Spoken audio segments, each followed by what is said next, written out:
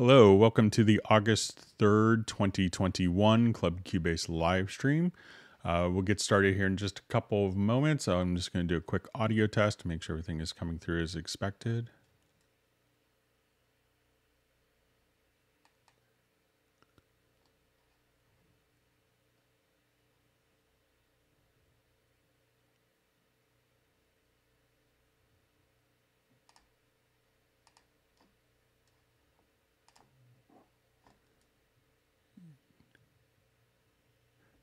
Hello, welcome to the August 3rd. Okay, so audio seems to be working fine on my end, on my monitoring computer. My name is Greg Undo. I'm going to be the host for the live stream today.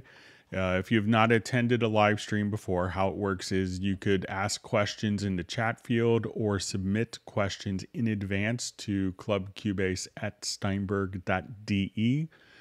Once again, my name is Greg Undo. I work as a product specialist for Yamaha Corporation of America, which is the United States distributor for Steinberg products. And I work as kind of just a product specialist, primarily focusing on Steinberg products. And I'm presenting from outside of Washington, D.C. area in Alexandria, Virginia. If you're watching the stream live, please feel free to go ahead and introduce yourself and tell us where you're from. So just a couple little things with the live stream. So my family is at home, so I may get interrupted by my son. So I'll apologize in advance for any interruptions. I may have to turn on a TV show or something for him. You may hear my wife working directly above me as she's on conference calls. We will try to get through all of the questions that are asked in chronological order in the chat field. We will leave some time at the end for questions that were submitted in advance. So, but as you ask a question, if you could tell which version of the program you're using, like Cubase Artist, Pro, Elements, and which computer operating system, that information sometimes is helpful. We will try to get to the questions chronologically. So asking the question repeatedly in the chat field just kind of slows down the whole process. So if we could try to refrain from doing that, that would be helpful. We will have all of the topics covered in the live stream today will be indexed with timestamps and posted later tonight. If you wanted to search for topics covered in previous live streams, you could go to cubaseindex.com and take a look there as well. So Jan from Stockholm has always been kind enough to compile all of the different topics that have been covered. We also have two moderators. I want to give a quick thanks to them to Agent K and to Jazz Dude, who help out with moderation when needed. And another wonderful resource, in addition to all of the official Steinberg, resources that are available to learn about Steinberg products, is the Cubase Nation Discord. I know that Jazz Dude is involved with that. So we'll go ahead and we see that we have some questions already kind of starting. So let's go ahead and get started. All right, so we have a question. Hello, is there going to be anything about the new authentication system? I'm waiting to install my Pro 11 back once I don't have to use eLicenser anymore. So I'm not sure. There hasn't been any official announcements. As soon as there is, I'd be happy to share it with you, but there could be a chance it might be implemented in future generations of software. So Cubase Pro 11 may still be requiring the eLicenser. I don't know for sure, but that's purely speculation on my end. But, you know, I think we may see some stuff rolling out, but I haven't been briefed on the latest technologies and the developments of that. But as soon as we know, I'll be, happy to share it with everyone. All right, great to see Filter Freak, and wonderful to see Daryl, and it's great to see you on the Zoom meetup. All right, and Monk Beats and Robbie Bowling from Dallas, Stefan from Sweden.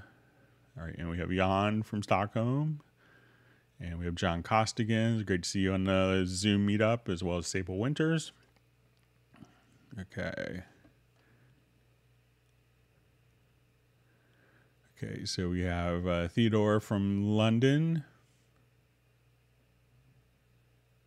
All right, and we see that Sable Winters is now, she's proud to announce she's joined Cubase Pro 11 crew, so wonderful.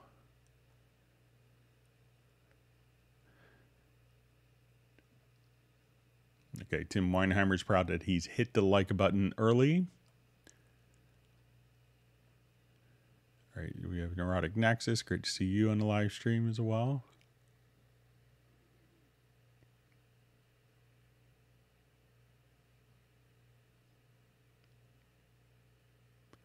Okay, so we have just a quick. Okay, so we have just a quick question. Just says, please guide through side chaining. Let me just find it really quick again.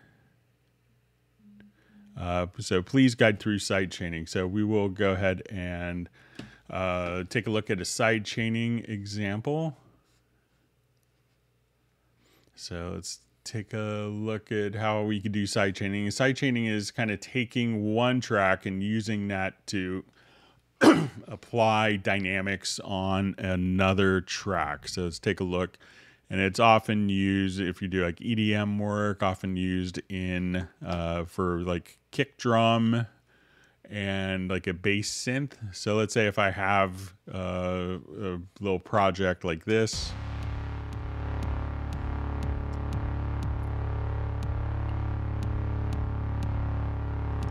And I want the dynamics of that synth bass to be triggered kind of by what's actually happening here on the kick track. So I'm going to go to the synth track here, and we could just, as an insert, I'm going to just put the standard compressor. And then at the top of the inserts, we can activate sidechain, and then we could click on the sidechain setup. And this is where we want to add our sidechain source. We could add multiple sidechain sources. So I want it to be this kick.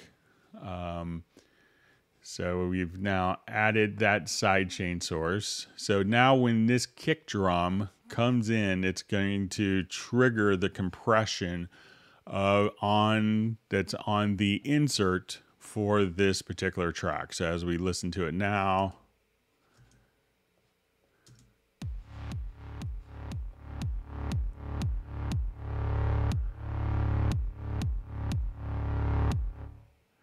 so that's how you could do different side chaining. So once again, you want to take one of the tracks, apply compressor, like a compressor or a plugin that has sidechain capability. Once you have that open, activate the sidechain, click on to set up the sidechain, add your sidechain source, and then that's all the routing that you need to do.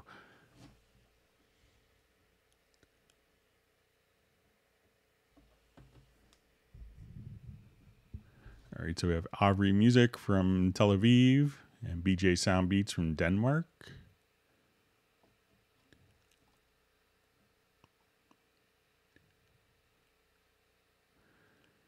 All right, so we have Patty from Tanzania and Melbourne.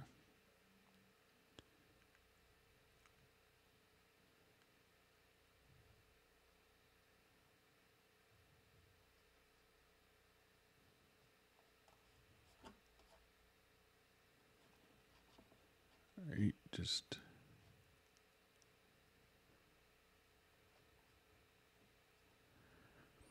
Okay. All right, just reading through different comments.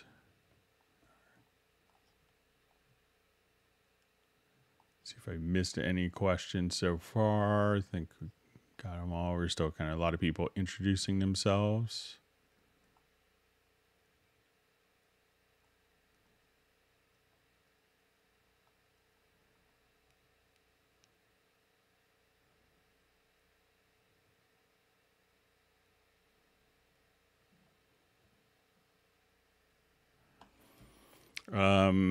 So we see, hello, this is Shaker from Houston, Texas. Just purchased Complete 13 Ultimate, and it is loaded on USB 3 external drive. Cubase 11 Pro is very slow at start. Any suggestions?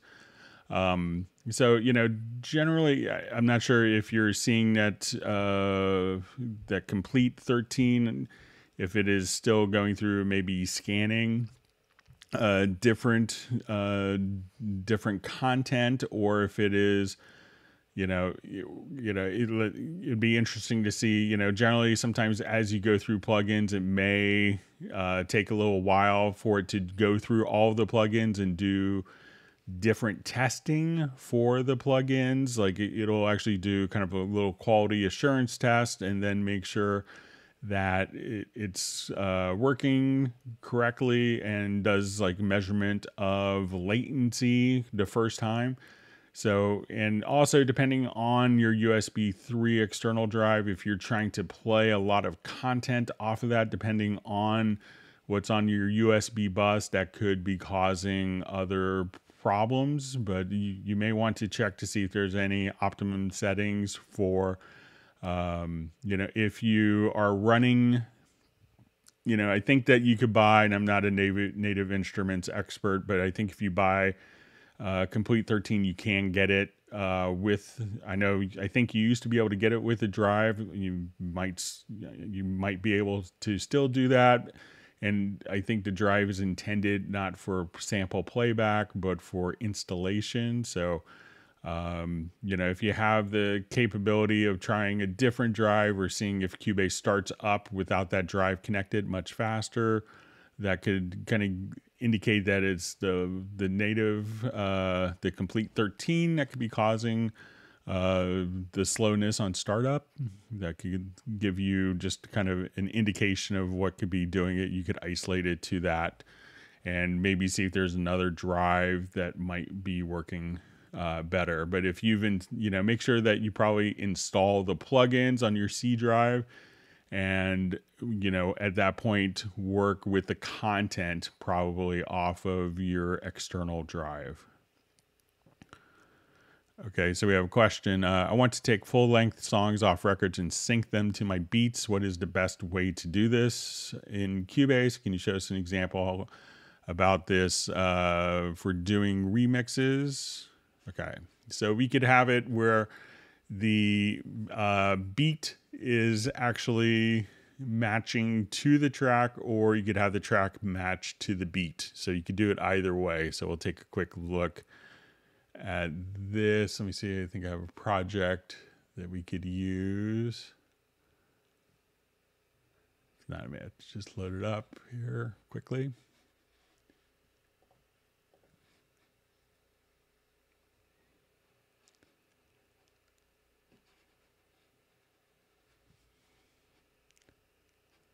Okay, so we'll go ahead and use this one.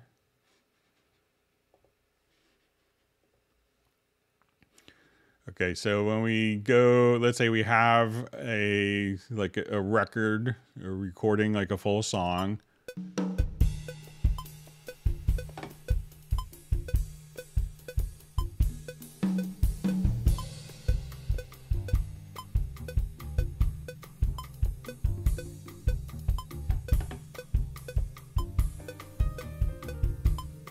So let's say this isn't quite correlating to, check my connections here quickly.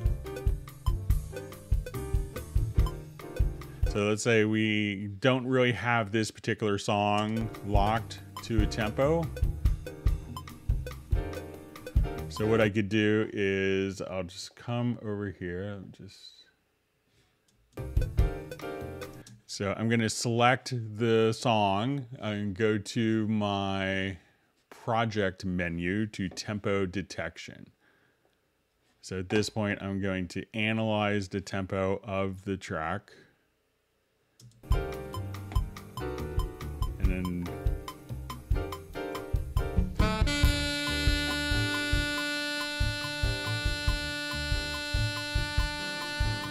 so right now, if I wanted to listen, so now we have what the tempo is of the track. So, and when it does this, it's figuring out kind of where the downbeat is, and it'll switch your meter to 1/4 because it's figuring out where the beats are. So you may have to come over here and just say, okay, this is where the downbeat is. So as we listen to this,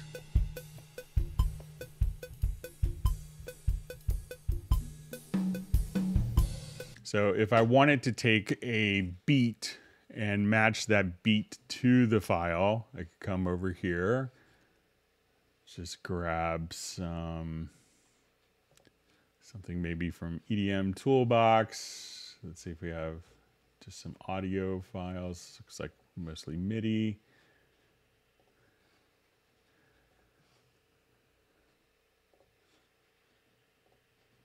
Okay, so let's say we could audition.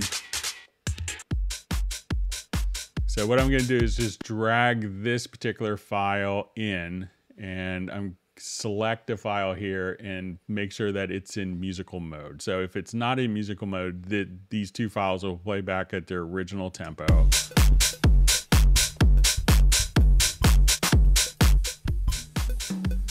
But if I want that to be synced, all I have to do is place my loop into musical mode. And now as we listen to that,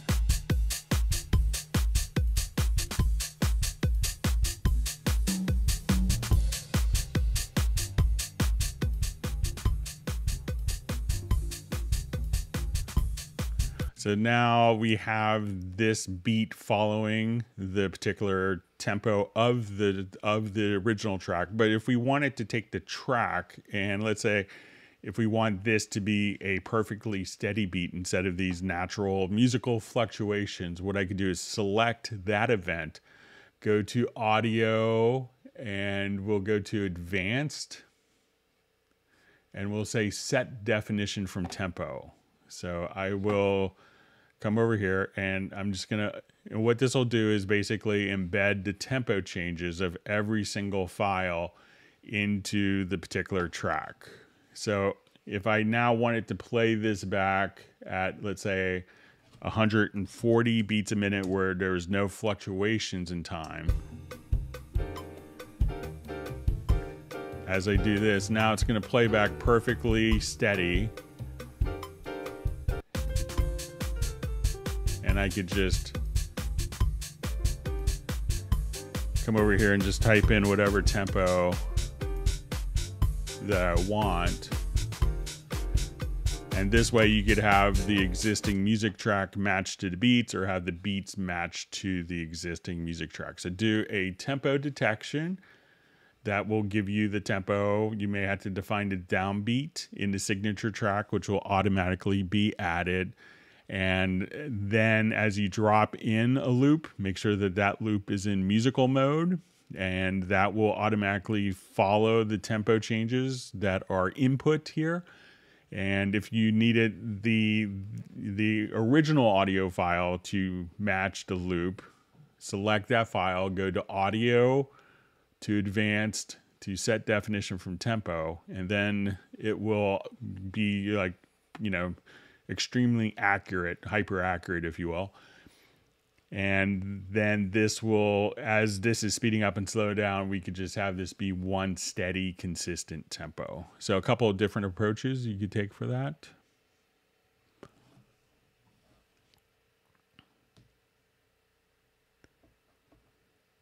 All right, thanks for all the great questions.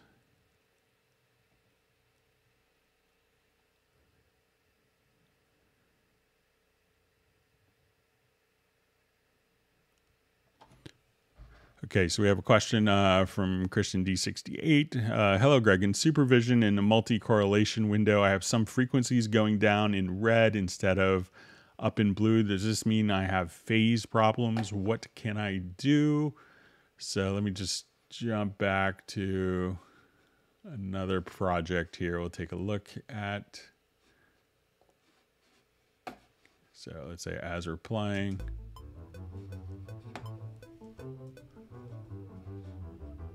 So I go to my control room and let's say I want to open up the multi-correlation here.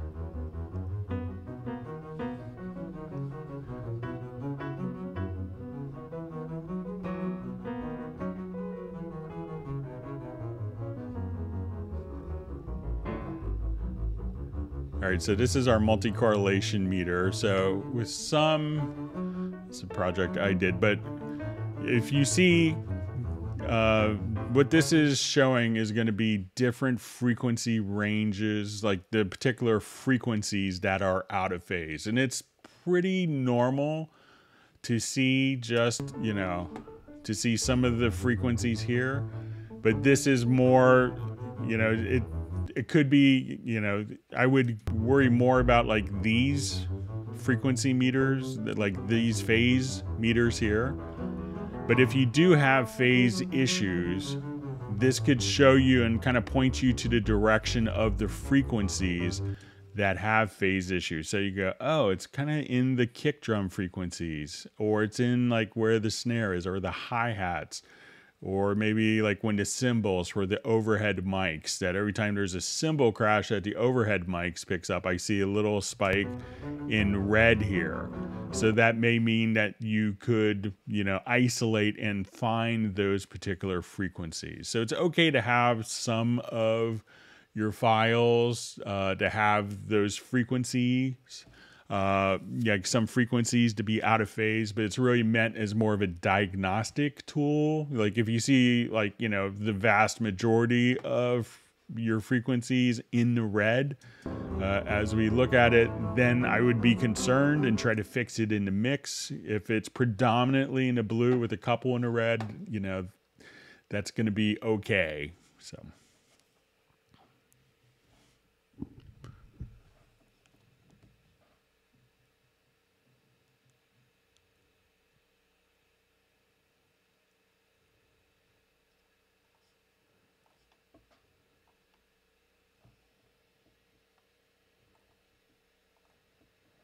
All right, great to see Michael Pierce on a live stream, as well as Jeff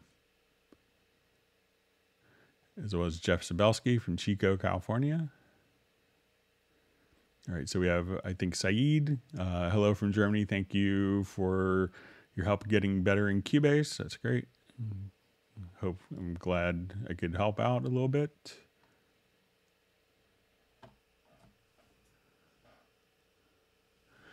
Okay, so we have a question. When I'm listening to a soundtrack, there's sometimes a familiar loop that a composer adds. Is there any of those in Cubase sample loops? So there's lots of different loops that composers will use. So probably if they're doing more like a, you know, symphonic piece, maybe not, but I know a lot of people will use, like one of my composer friend of mine, he loves using all the Steinberg content, and one of his favorite and that he just used, I think just came out maybe in 10 or 9.5 with Groove Agent SE, came with some new sounds, you know, where he has incredibly tight deadlines. So I think he uses a lot of laser beams. So if you just wanted to come here, you know, where you could start off with, you know, different patterns.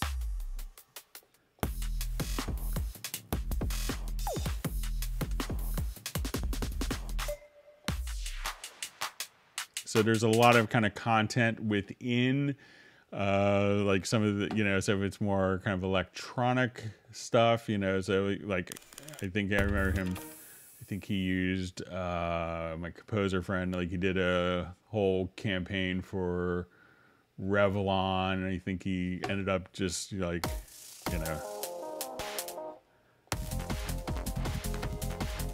and kind of whatever, let's say our tempo, let's say at 120, now.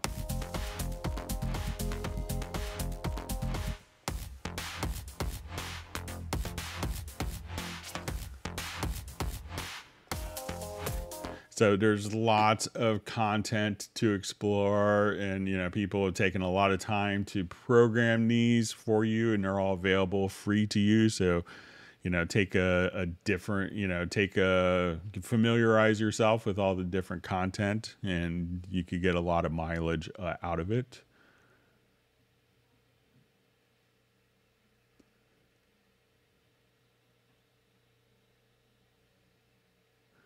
Okay, so a question for Michael Pierce. So it says, Greg, for all of us that have upgraded to Cubase 11, would you do a quick recap on the fastest way to get settings, plugin library settings across version 10 might be useful? So a lot of times it's going to automatically carry those things over.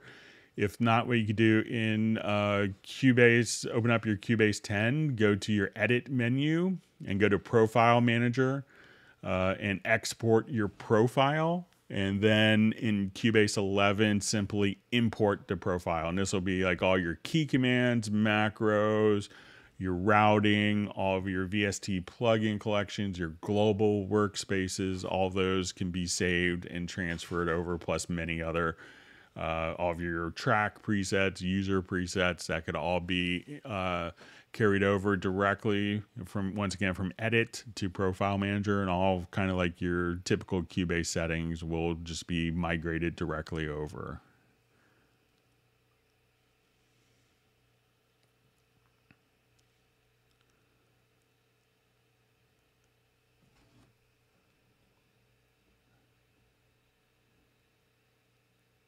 Okay, so we have a question from Jan. Panning. Can Greg explain the difference between balanced pan and combined pan? Thanks, Jan. Okay, so let's say on my stereo track here, so let's say I'll just play this little classical piece here. So if we could switch on a stereo track between two different panners. So I think it will default to the balanced panner, and this will allow you to say, okay, I want this only in the right speaker or only in the left speaker. But we may want to have a little more control over that, and this is what we could do with our combined panner. So if I want it to be more focused in the center, or if I wanted something to be like a little tighter, but tighter over to the right or tighter to the left, and I wanted to have more, I wanted this to kind of be in both left and right, but more focused on the left or right. If I get it really tight, this works like a balance, but I could specify how wide that panning will be for the particular tracks.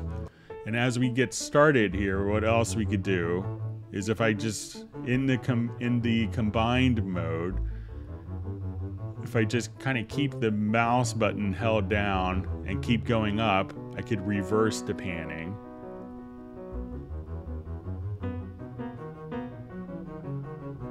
So if I wanted to swap the left and right channels and automate that, you could do stuff like that very easily. So those are kind of the benefits between the combined panner and the balanced panner. All right, wonderful to see Michael Teams from Weatherford, Texas.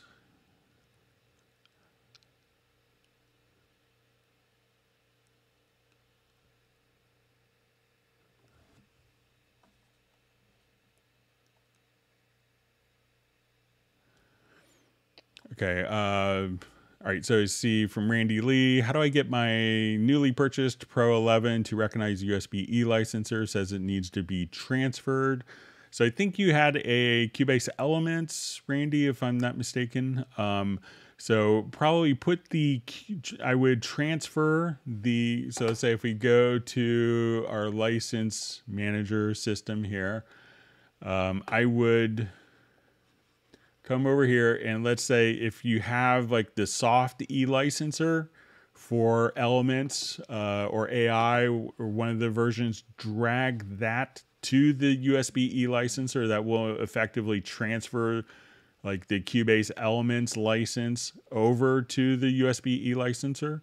At that point, you know, when you do the upgrade from Elements, let's say to Pro, it's going to look to the USB-E licenser. So transfer the Elements license to the E licenser first, and then once you enter in the activation code, it'll look for that particular license on the USB-E licenser, and then that should be able to allow you to get the upgrade to the Pro version.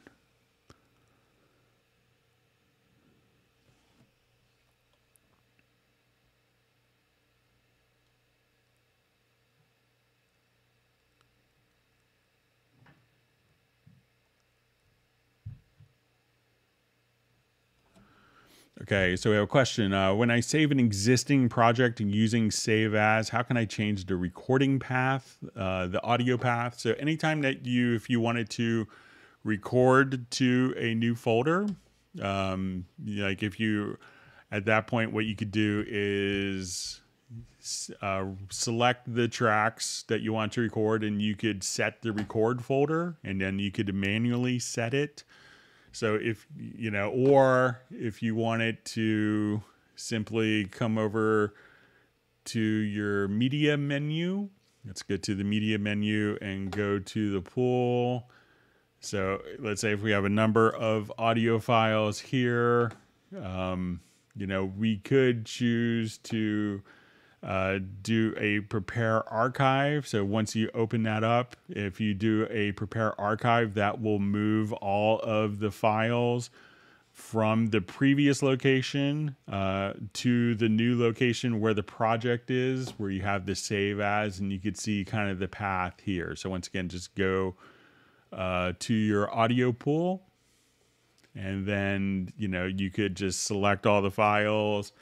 And, once you come over here, you could just do a pool folder. Another method to accomplish the same thing, if you wanted to move all the files to the new location, is just choose to do a backup project. And then you could just put that into a brand new folder and then copy the save as. So generally people would use the save as function for like alternate or just variations within the same pool. But if you wanted to do it, put it to a new location, the fastest way is just do like a backup project. And that will allow you to, have the project and all the files needed moved in kind of a few mouse clicks. All right, we see Michael Teams has already started with the ice cream distribution, so always makes the live streams much better. We appreciate it, Michael. All right, wonderful to see Pablo on the live stream from Galicia, España.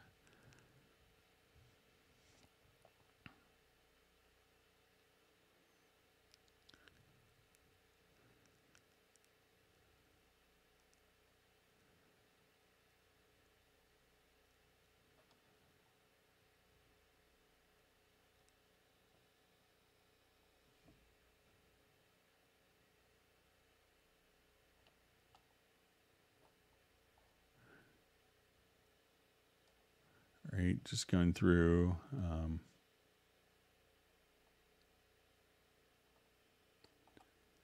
My chat field just kind of jumped on me. Okay, so I think back to where I was.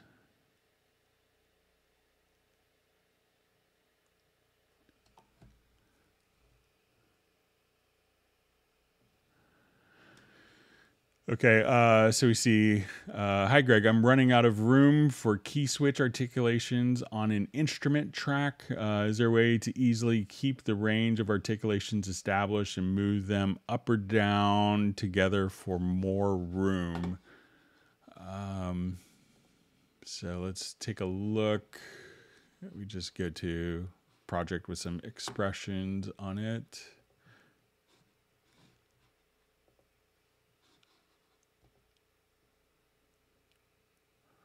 So maybe Jeff could answer just if you needed more room in the editor or in the inspector. So once you're here, you could just go to the inspector to see a number of different articulations. But let's say if we come here to our expression map, so there is this little scroll that you could kind of go up and down. So if you have more than, let's see how many it shows at once. Maybe it looks like maybe around 10. So 1, 2, 3, 4, 5, 6. Yeah, so you can see kind of 10 at once, and you could scroll up and down to see the available articulations, and you could always just kind of make this taller within the particular edit screen as well. So, but try just to come over here and see if you could just scroll up if you need to see them from the inspector. But you could come over here and see, you know, you can probably see about 40 or 50 pretty easily just when you go to like the full screen editor. So, but Jeff, if you could let us know if it's going to be for the editor or for the inspector. See Cubase Junkie saying I could look at supervision all day.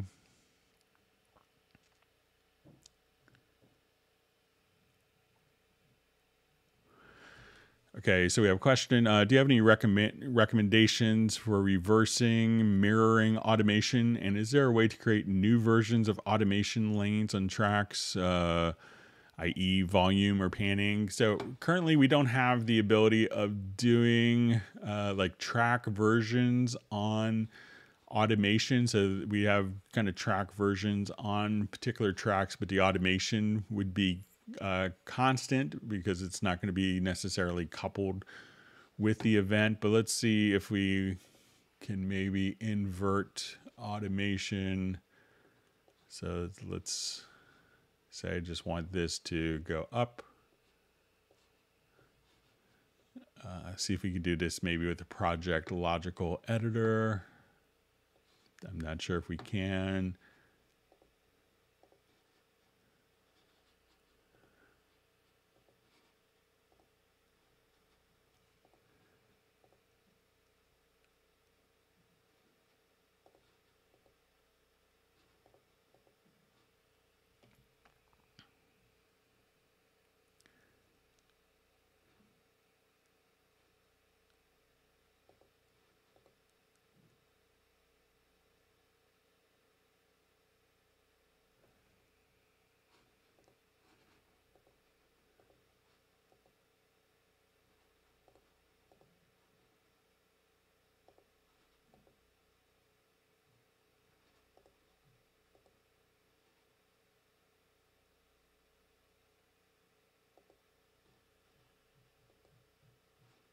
So we could kind of trim it.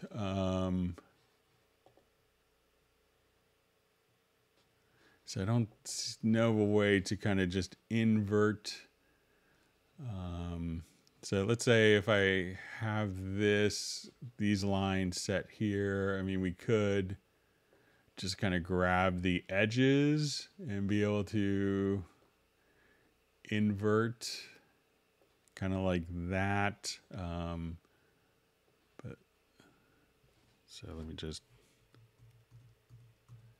say if that's where we started, but you could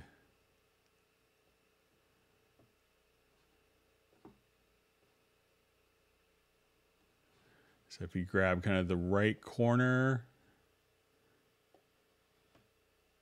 you could, if you just kind of grab the corners here, that you could kind of invert it that way. And I think that's the best way that's coming off the top of my head to kind of change, to invert the automation values, is just to go select the automation and go to the upper left or right hand corner and just kind of invert like that. So it may not be perfect, but you could give that a shot.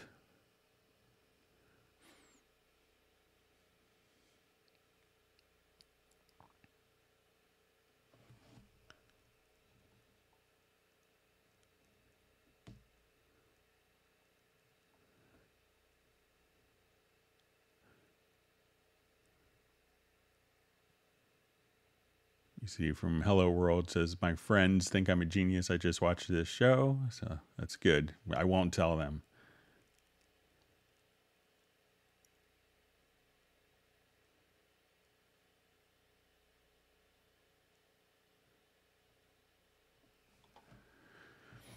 Okay, so it's just a question.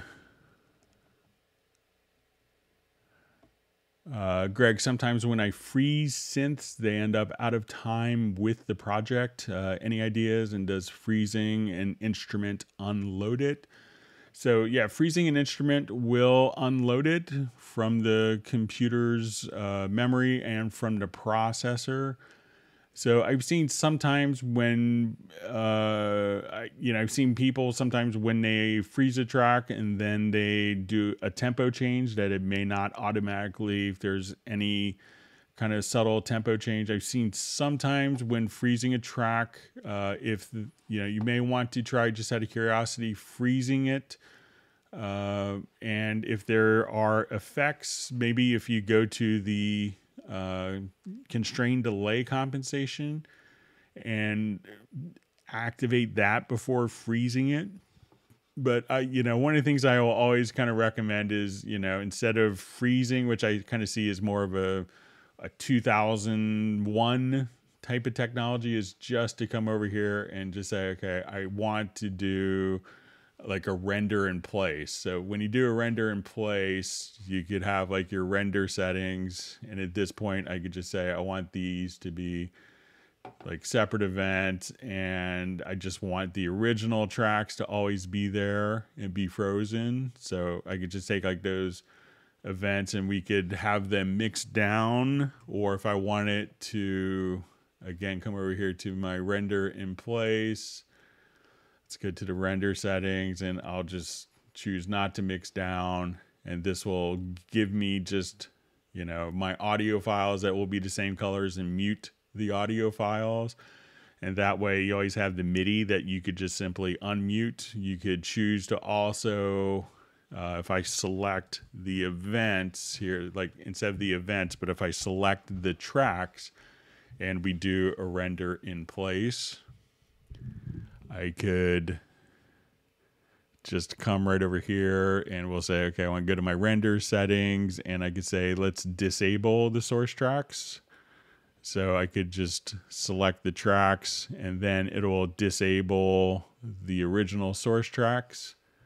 And you could just have it as audio, just kind of that easily. So try using the render in place. But you could also, could be maybe if it's like constantly out by a little bit, it could be maybe a plugin that's on the chain, and on the chain, it could also mean that it's going to be going through like master effects processing. So you could try to bypass that or not include the channel settings on the freeze. But check out the render in place. I think it gives you a lot more flexibility.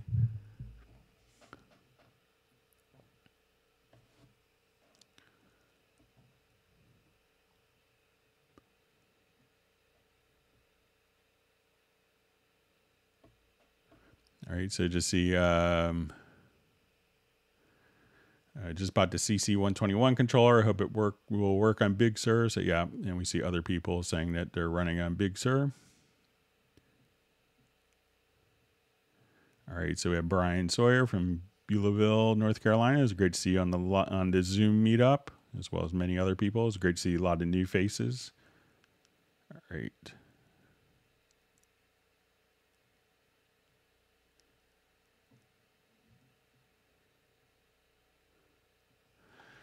Okay, so we have a question. Can I retrieve an arranger track that was previously flattened within a project?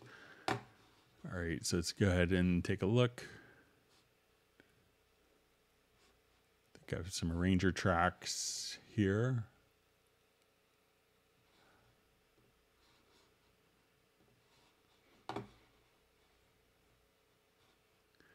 Okay, so let's say I have kind of a arranger track active here. And what the arranger track is, if you're not familiar with it, is you could define different sections of a song and have Cubase play in a non-linear manner. So instead of it going straight on,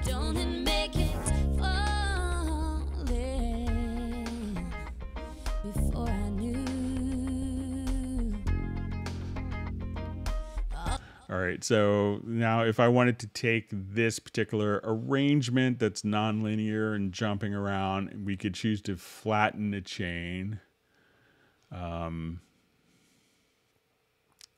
So once we flatten the chain, We could see now all of the different parts have been defined. Let's come over here to the settings.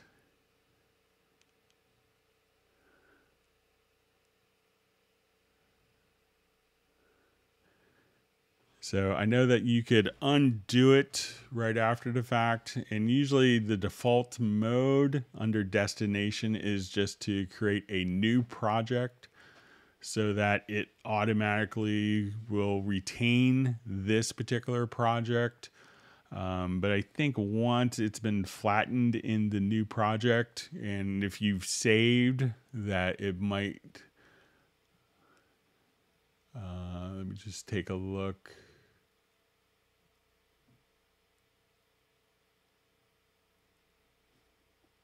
Yeah, so I think once you do that, so that's why the default mode may just give you, just the, set to new project so that your original project will always be there. But I think once you've kind of flattened it, that's when a lot of people may do a save as or save a different version of it so that they could go back or just have that automatically flattened to a new project. Sorry about that.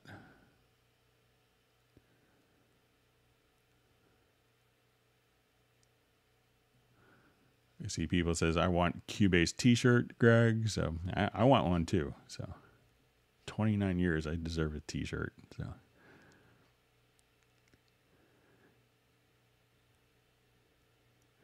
Okay, I only want to record vocals. Which version of Cubase should I buy? So, all versions of Cubase will allow you to record vocals. If you're doing a lot of work with vocals, I may recommend getting Cubase Artist because Cubase Artist will allow you to do very audio. So if you find that you may be needing to do vocal tuning where you say, okay, I just need to take these and graphically edit the pitch.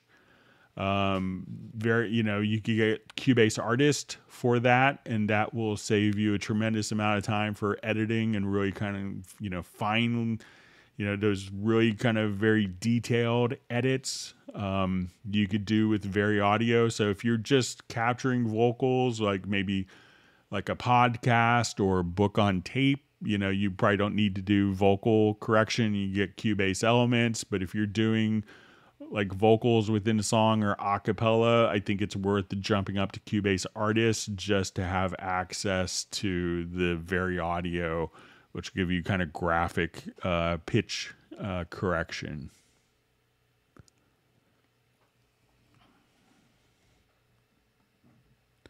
We see from Cubase Junkie, I need to start using the arranger track more often.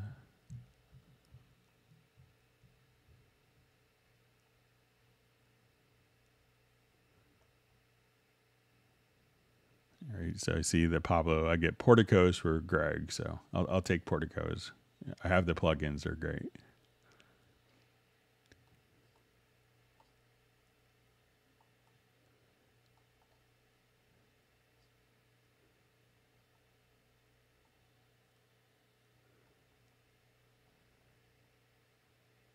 Okay.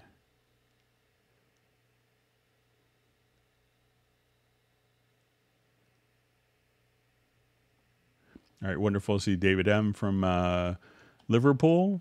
Yeah, we missed you on the Zoom on Friday, so we're glad you got to celebrate a birthday with your family. That's probably more important.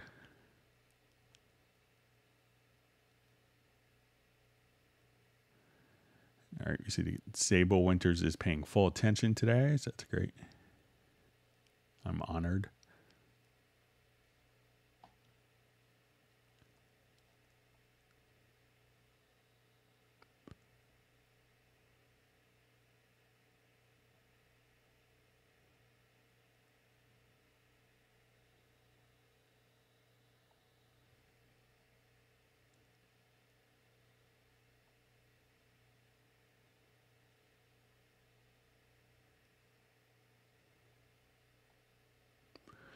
Okay, so we just have, hi Greg, can you please show how to make an M&E stem in Nuendo. So a lot of times people will set up, and we'll just go ahead and open up Nuendo here.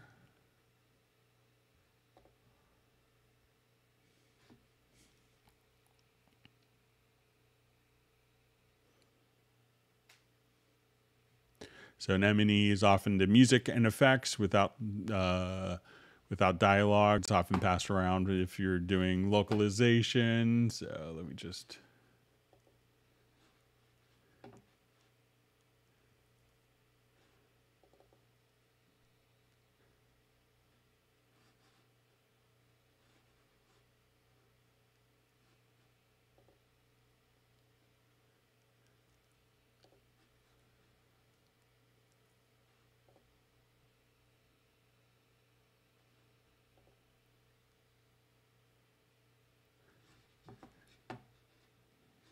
Let me just see if this is going to be I think of a different sample rates.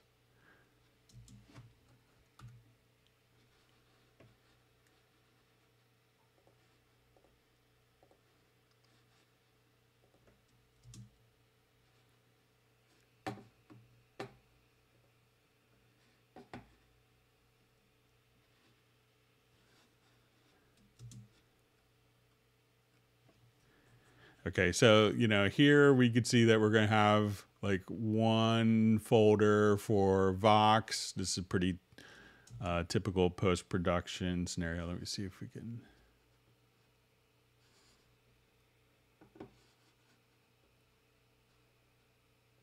check my audio connections here really quick.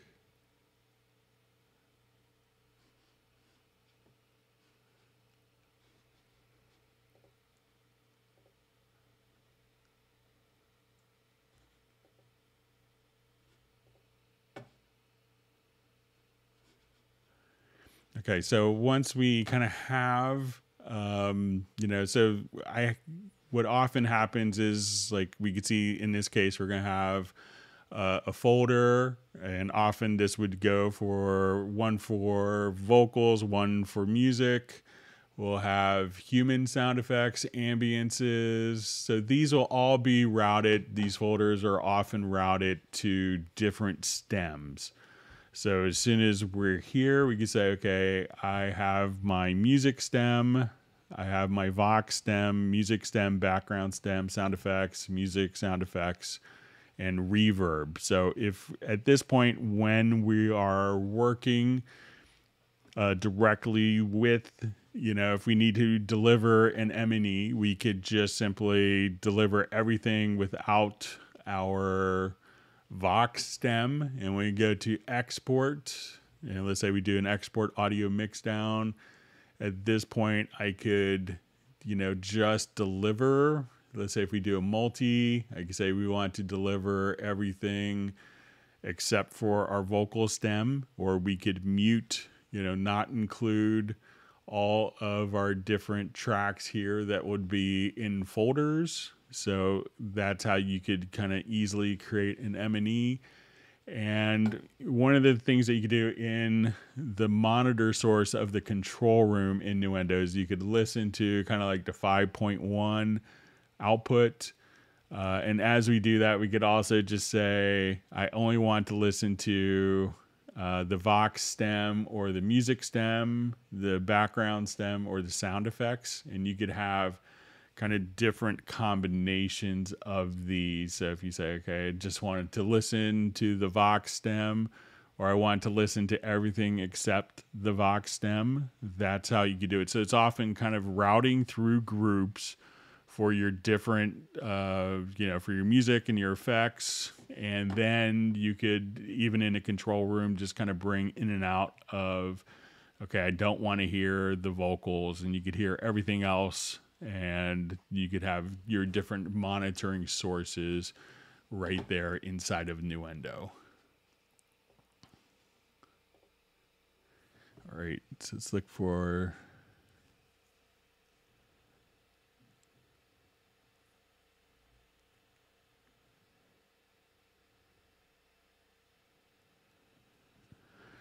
Okay, so we see from question from Sable Winters, what to do with old versions of Elements and Wavelab? I need the space. Do I lose those license after upgrades, then removal? So if you have like, Cubase Elements, that version would be upgraded, and you upgrade to like, Cubase Pro. At that point, your Cubase Pro license, I think the Cubase Pro license will run Cubase Elements, but it's not necessarily necessary to have Cubase Elements or Wavelab Elements if you have Wavelab Pro on your system. If you're like running out of hard space, if you're running out of okay, so since you need the space, you could remove them.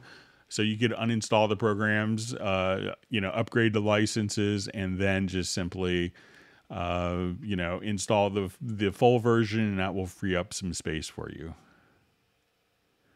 All right, so we have Greedo Kenobi checking in. Thanks for joining us.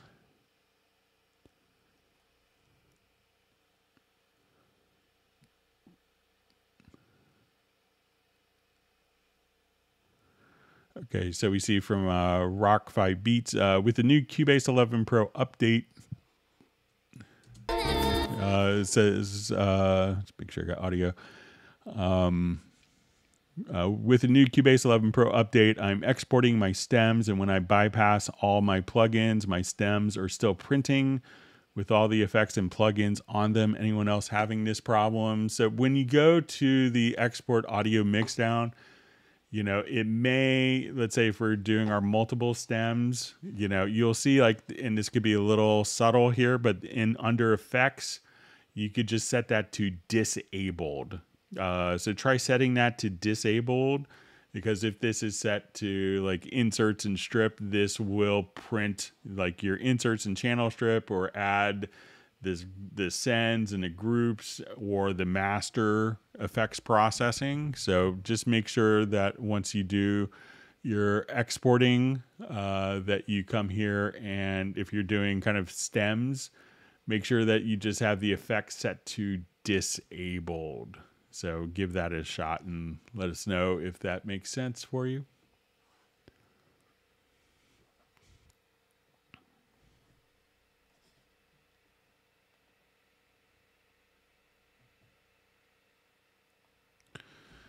So question, do you need a license for Hallion SE, Pad Shop 2, and Groove Agent? Just bought Cubase 11 Pro, and these three have no content. Cubase works okay. So the license for those instruments is included with Cubase 11 Pro. If you don't see the content, you may just have to go to the Steinberg Download Assistant.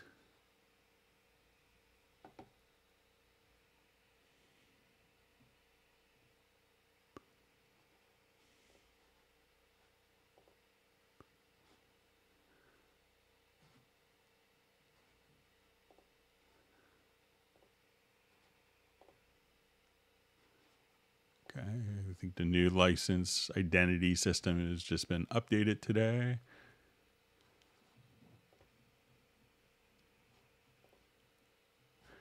Okay, so now that we're in our download, go to the download assistant. Just cancel this for now.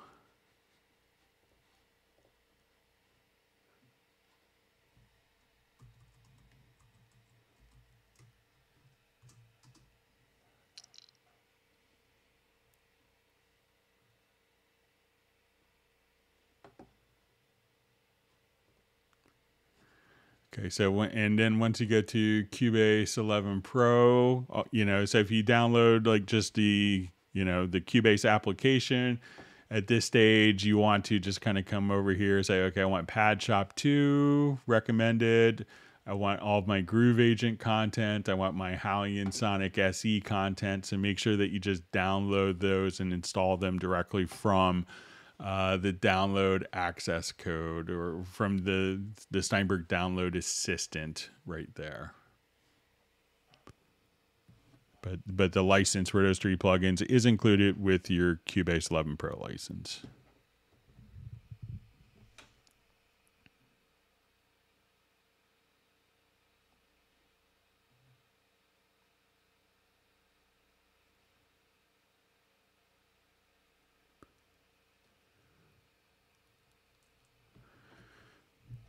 Okay, so I see from Jeff Sabelski,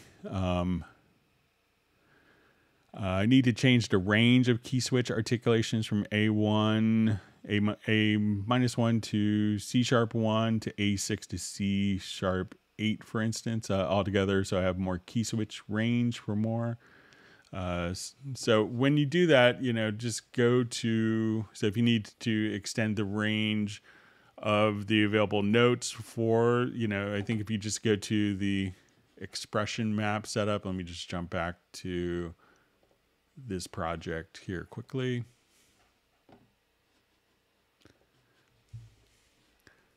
So we go to your expression map setup. I think at this point, let's say, okay, if I go to violin, and then if you wanted to just keep adding, you could have, let's see how many slots we could have. So more than 64, so probably 128 slots, I would assume. So once we just come here,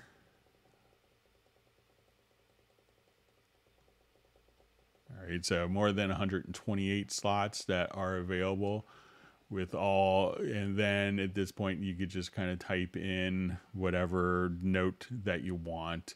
So if you needed to change the articulations, but make sure that the instruments themselves will respond to the articulations as you enter it in.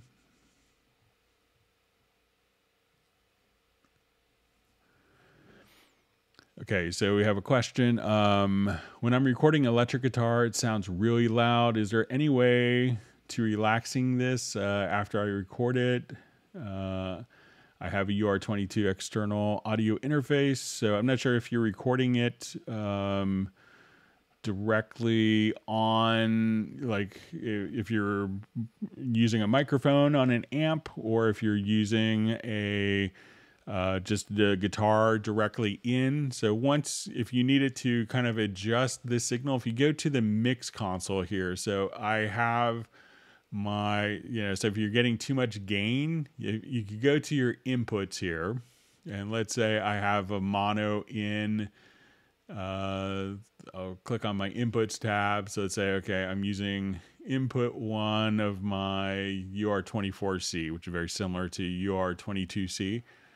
All right, so now I have this signal. So you'll have an input channel. So depending on your version of Cubase, but you could just come right over here and attenuate the input channel gain right here. And if you are also, let's just see.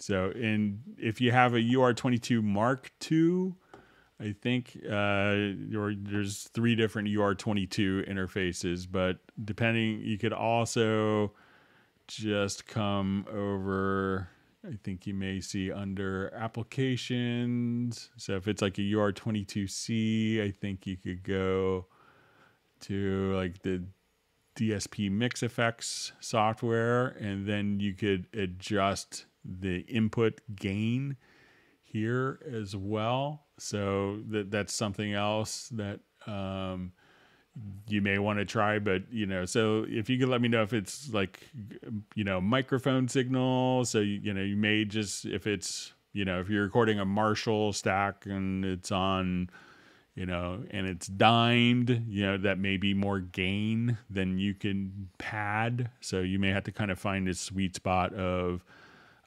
level going into matching your microphone to matching the input on the mic pre. So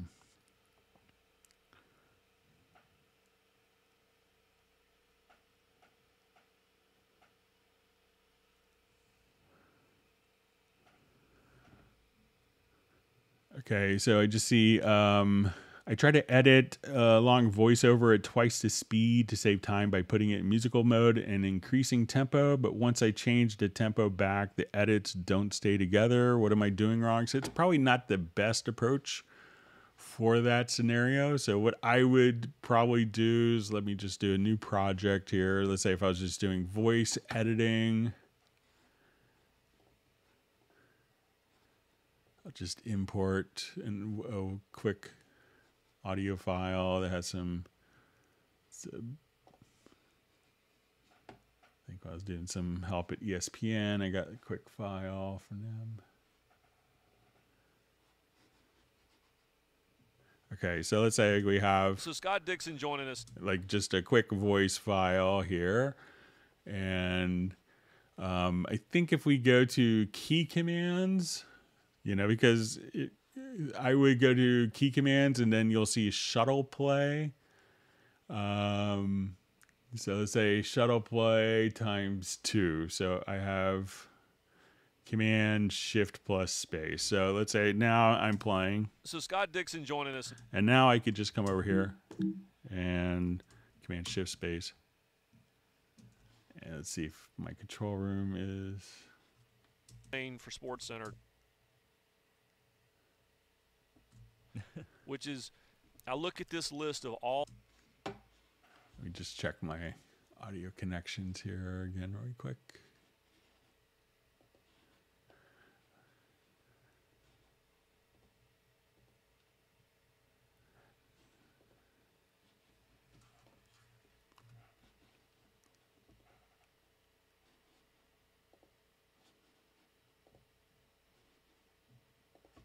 Let me see if I just switch this really quickly. All-time open wheel champions.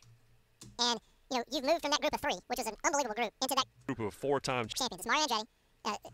Sebastian Bourdais. So I know a lot of people will do a lot of editing like that. Obviously the pitch will change, but if you're constantly going back and forth between the tempos and then you edit the tempos, so check out, I would, suggest maybe going into the key commands and look under, I think it's going to be under transport, but you could do, shuttle play speeds.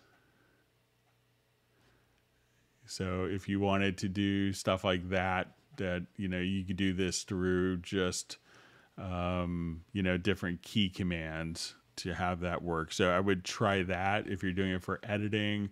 I know Wavelab has a very specific function, so playback will occur like twice as fast, which is like really well suited for why it's very popular for doing books on tape editing and stuff like that. But I would try that in.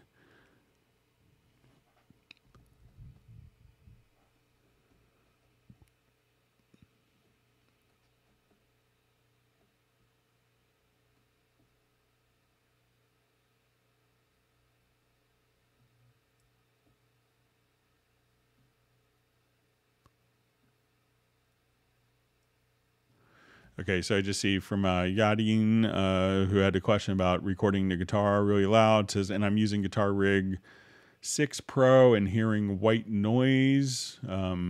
So, if you're hearing white noise, sometimes, plugin developers will do that, like for some plugins that might be in demo mode. Sometimes, plugins, if you have a trial version, maybe every 30 seconds you may hear a burst of white noise or something like that. So make sure you have like the full license for the Guitar Rig Pro 6. But you should be able to adjust the gain. Like a lot of times even, and you could try with, let's say if we're here with an audio track, also just try the built-in, which is a wonderful guitar amp plugin. So let's say if we go to your inserts here, look under distortion and most guitar amps. So let's say if you go to the VST amp rack, here you could have, a pre-effect even. So if you wanted to adjust the gain going in before, but you have like your gain just like a traditional guitar amp. So it could be just probably gain structure within the plugin itself, but try the VST amp rack. And it's a wonderful sounding guitar amp plugin. It's kind of underappreciated.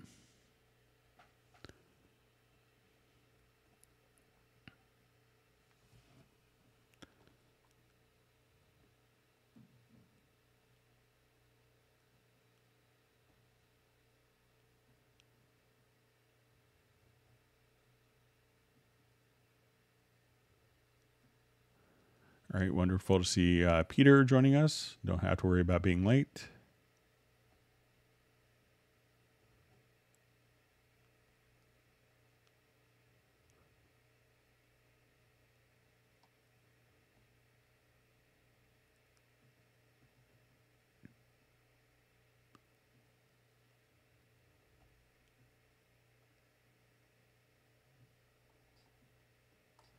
All right, reading through comments.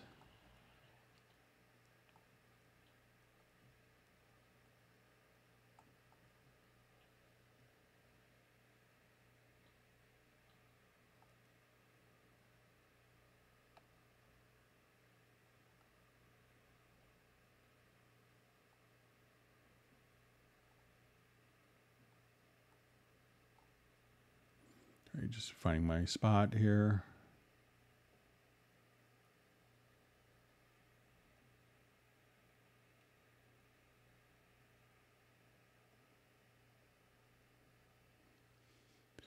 Okay, so it just says, hi, Greg. Watched your video on creativity with Arpachi to record the MIDI output from Arpachi.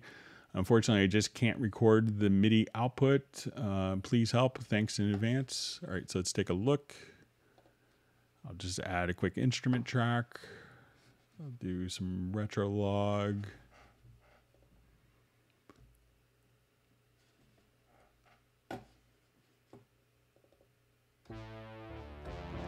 All right, so say I'll just have.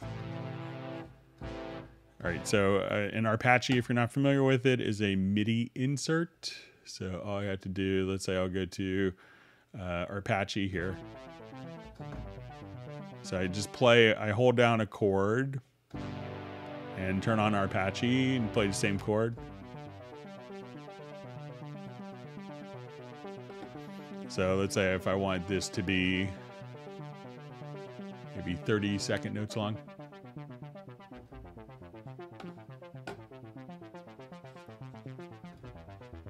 And I want it to go.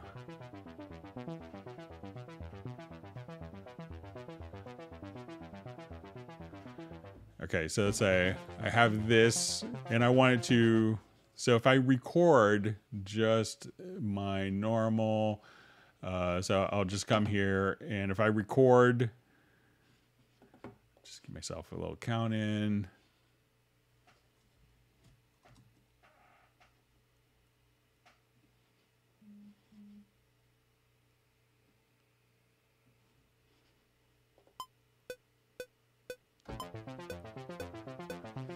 So when I record normally, I hear the arpeggio, but I'm just holding down a chord and the Arpachi plugin is generating the arpeggio. But when I go to look at the event itself, it just shows as one long kind of boring chord. And this chord gets processed through the Arpachi plugin. If I wanted to take that and convert it into what the Arpachi is generating it, I could go to MIDI menu to freeze MIDI modifiers. And now it's turned that boring chord directly into the arpeggio that it was processing. If I wanted to instead click here, I could, and this came in maybe version 8.8.5, something like that. So now when I go to record, the arpeggiator will be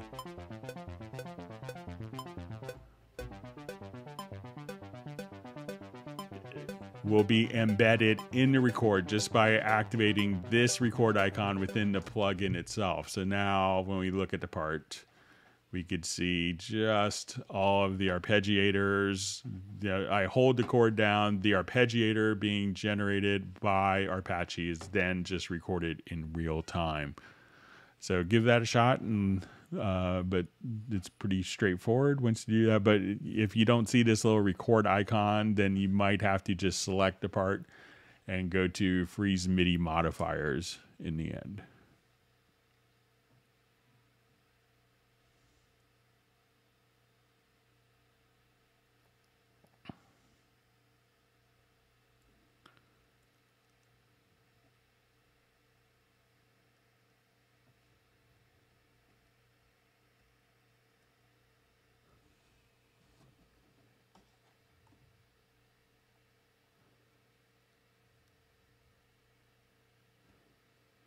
All right, so we see Mark is joining from Nairobi. See John Costigan wants people to hit the like button. If you hit it twice, it undoes your like, so make sure you do it an odd number of times. And if you haven't subscribed to the channel, make sure you do that.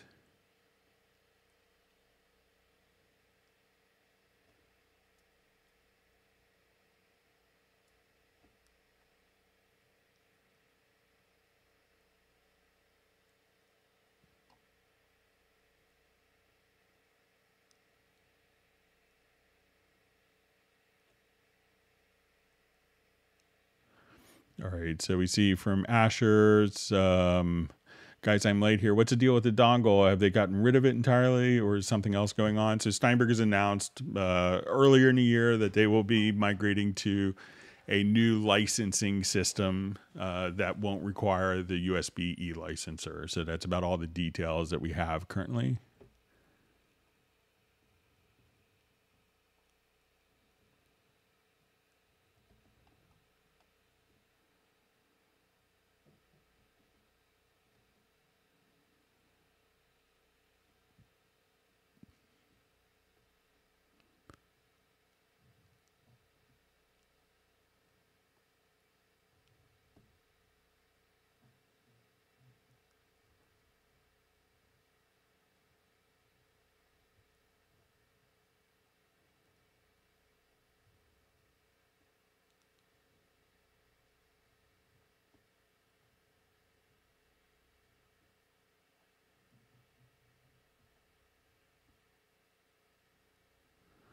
All right, so we have a question. When will M1 native Cubase version will be released? So, I think we'll always see more optimizations going on, but there's a lot of components that are using Cubase outside of our control that don't, that may never work natively on an M1 processor. So I don't think we'll see VST2 plugins working natively. So there's lots of third-party components that aren't.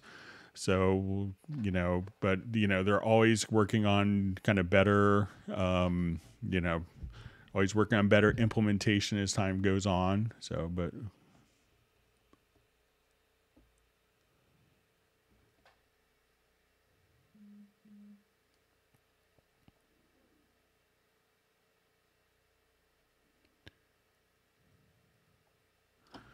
All right, so we see from Sven Isaacson, will Steinberg adopt the subscription scam? I know you said they won't, but the fact that they have for Darko for iPad is cause for concern. So we, Steinberg's been very emphatic with they're not going to be doing a subscription model for, for Cubase, and they know that people don't want that. We have some restrictions on stuff that's going to be done only through the Apple App Store, but so I wouldn't think that the Darko for iPad is cause for concern for your Cubase license. So.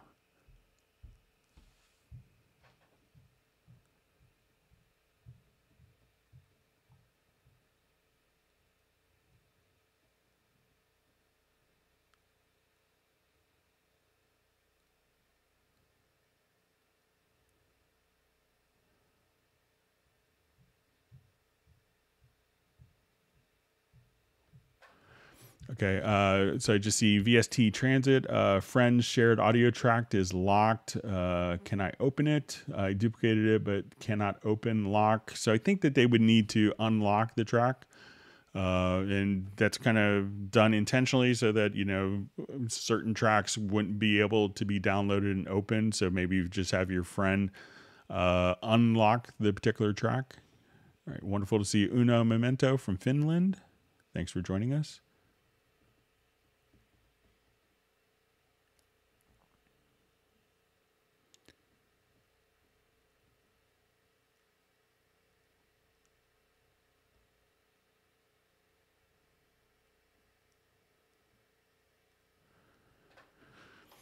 Okay, so I see a question. What difference does bit rate make? What's best? We could think of it as, it's just the higher the bit rate, the more information is captured.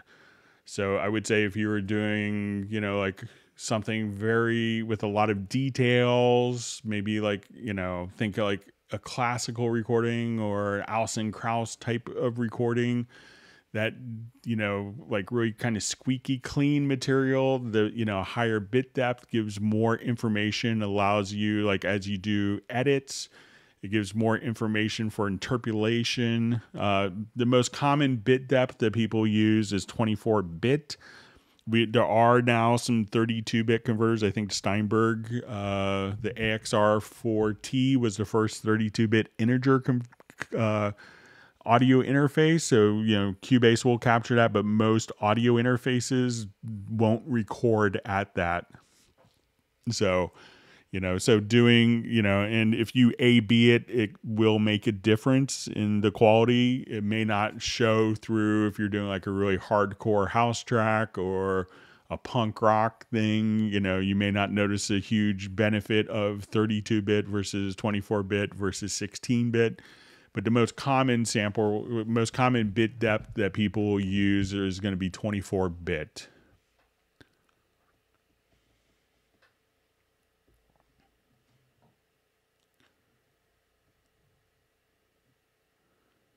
All right, great to see Soren from Sweden, and good to see you on the Zoom meetup last Friday.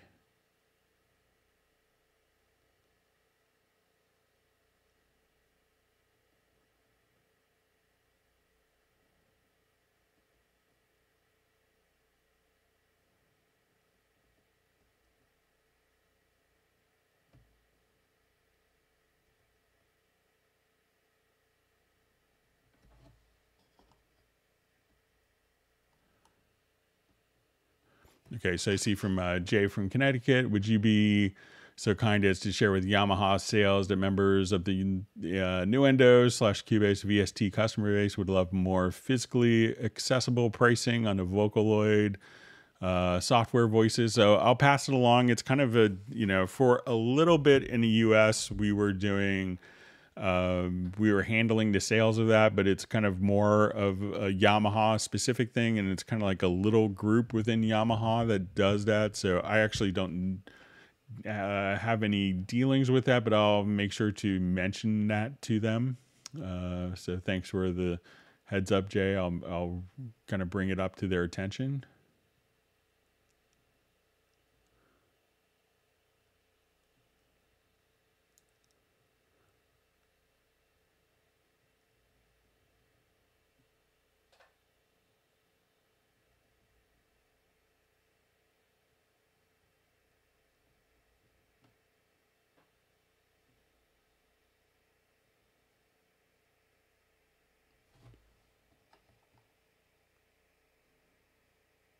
Okay, reading through comments. Thanks for all the great questions and discussion.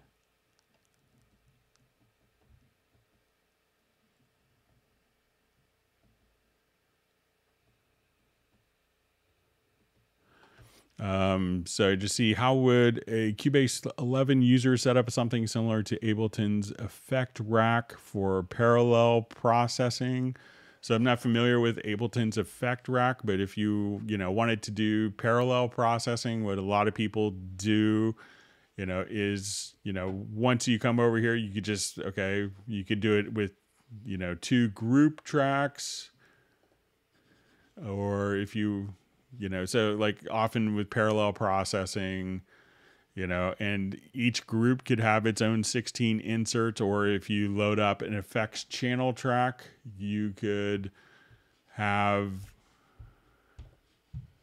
each of these could have 8 or 16 inserts within the, You know, so once we go to our stereo delay, we could stack 16 different plugins, and then we could send, you know, take our sends and send it to our delays or to our groups in varying ways. So one group could be kind of the parallel group, one could be kind of our typical, you know, group. So you could do it kind of like that. But if you could maybe, since I'm not familiar with the Ableton rack, you know, with the Ableton, you know, rack concept that you mentioned, the effect rack for parallel processing, but, you know, it's pretty easy just to, let's say if I want to do quick parallel processing on drums, you know, I could select these two tracks, and if I wanted to add, let's just add 2 group channels. I could select all of my drums. So let's go to the sends. I'll hold down my Alt and Shift and say, let's send it to group 1. Turn it on. Let's send it to group 2. Turn it on. So now these will both be just...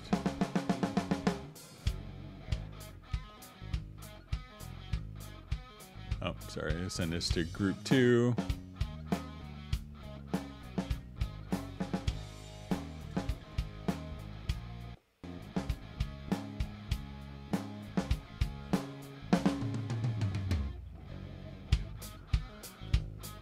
All right, so now I could just come here.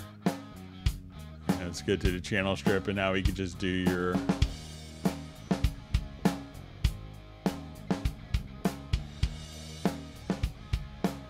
So you could just send parallel that way, but if there's something different, you know, just let me know. I'd be happy to try to replicate it in Cubase for you.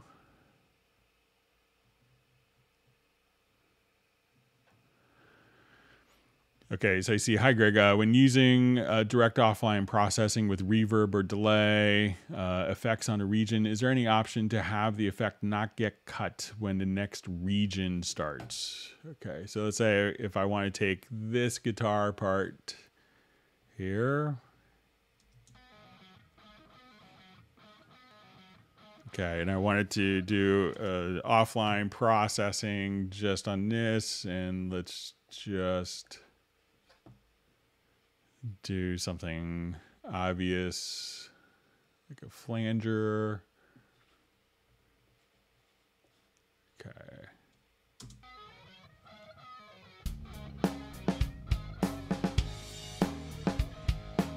Okay, let me just go ahead and I'll replace that with a delay.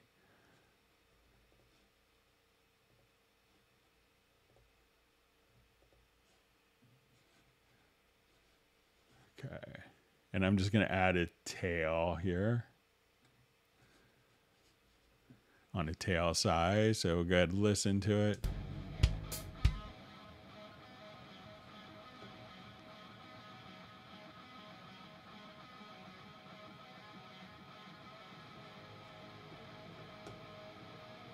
So when this next region starts, we'll see.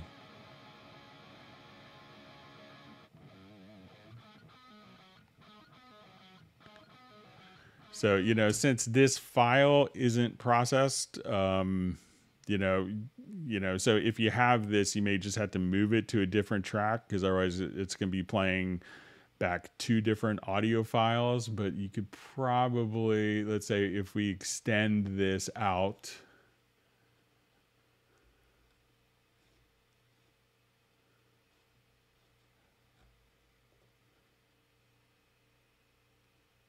so let's say if I wanted to extend this,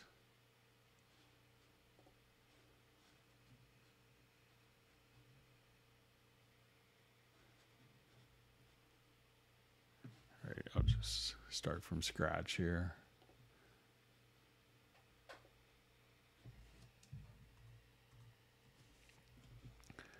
Okay, so let's say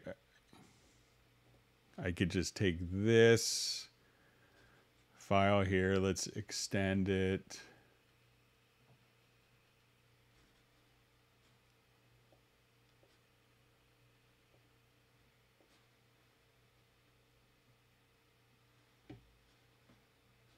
And then once you have that extension, you could just do kind of a crossfade between the two segments. So you could just, do your crossfade. And then, so once you kind of have that tail kind of hanging over with, adding, so let's say if you wanted to, just extend that over. So, add the tail, extend that over, and then at that point, just do a crossfade between the two sections.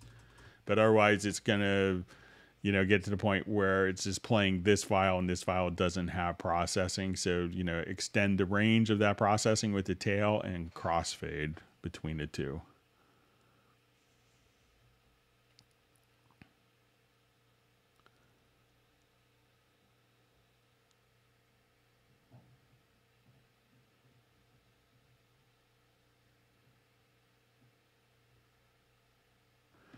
Okay, so we see regarding bit rate, not 96 kilohertz, but the export had 32-bit. What was that difference for that? So when we go through, let's say if we have 24-bit audio, and we could think of this, an analogy we could make is, maybe this is, we could think of our mix engine like a suitcase. So if we're doing everything at 24-bit, we could have, and we've recorded the audio at 24-bit. We've now added a bunch of information, such as all of our automation, EQs, and plugins in our mix engine. So if we're to export that at the same bit depth, we would almost have to kind of lose a little bit of the information to accomplish that. So we could think of that as a suitcase that is fully packed when you go on vacation, and then you buy a bunch of stuff like clothes, little trinkets, Christmas tree ornaments, whatever, souvenirs, and then you have to get that back into the same suitcase that was already packed. So you're kind of at the maximum resolution. So with 32-bit exporting and 32-bit floating point, it allows you to take your 24-bit recordings, process it through all of the effects, EQs, dynamics, processing, all of the automation, and to not lose the quality of the addition of that processing. So we could think of like the 32-bit floating point as being more of like an elasticized or an expanding suitcase that could hold the new elements. And we could think of those elements as not as like little souvenirs and clothes, but as your effects, and can maintain the original sonic integrity of the 24-bit recordings process without having to truncate or lose any of those particular files. So that's why we have 32-bit floating point for the audio engine, and to be able to write to a 32-bit floating point file.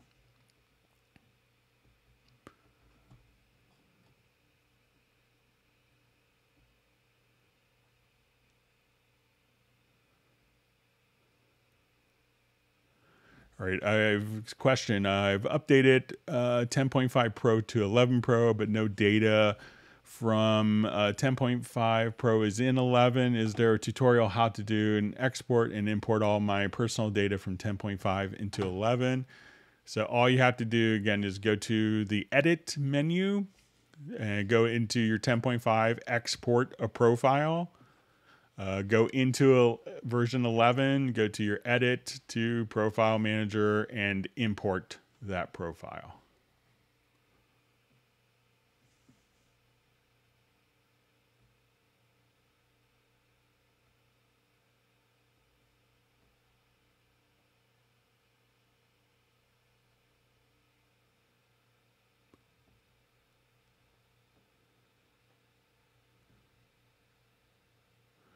Reading through some more comments here.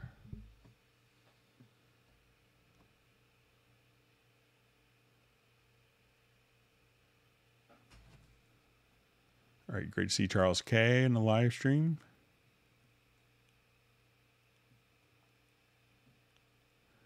we see that Yadin does record directly. I guess it's the guitar directly into the interface.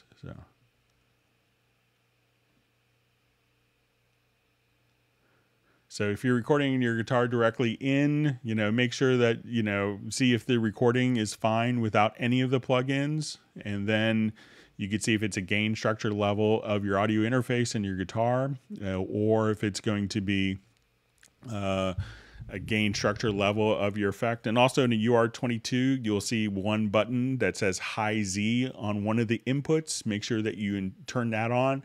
And that would set the impedance so that it's optimized for like a line level output from a electric bass or guitar as well.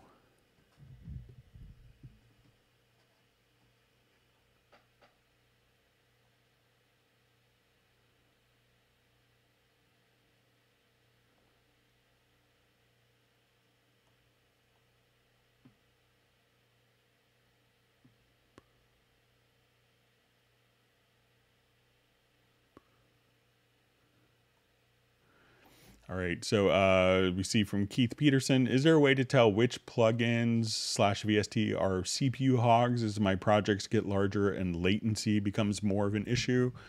So latency caused by a plugin doesn't necessarily equal or equate to the CPU usage, but if you have a number of plugins on track, so I'll just kind of add some here. So one way to see which plugins are causing latency. So let's say, okay, I want to go to a multi-band compressor here. Let's go to maybe a squasher here. I want to go to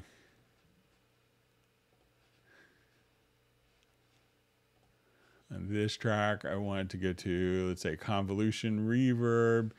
So one way to find out which plugins are causing the latency, and again, there's sometimes a correlation, but not a direct correlation between plugins that have high latency and plugins that have high CPU usage. If you go into full mix console, you'll see just this little, in the setup window, you could have channel latency.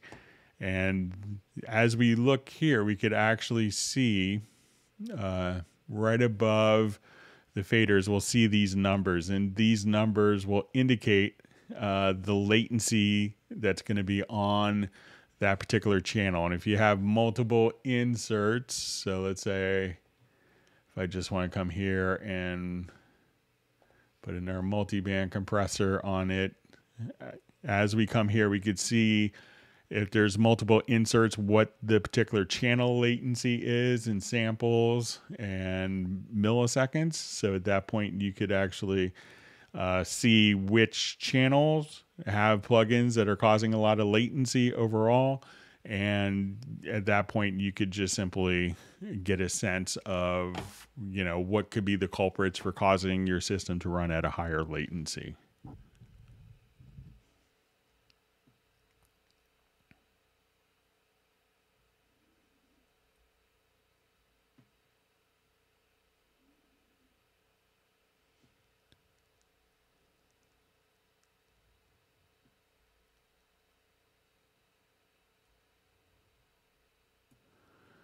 All right, so it says, every time I launch Cubase Pro, it keeps telling me about the Mantra Voice and Urban Pop Vocal plugins. Nothing I can do with it, something with the license. So those aren't Steinberg products. So you may want to it's probably, you may want to remove those plugins. If you're not using them, you could uninstall them, but they're not Steinberg plugins. So they're probably a third-party plugin that's maybe you ran a trial version, or you don't have an active license, or the license got deactivated on them. But I don't know their licensing schemes. They're not Steinberg-based plugins.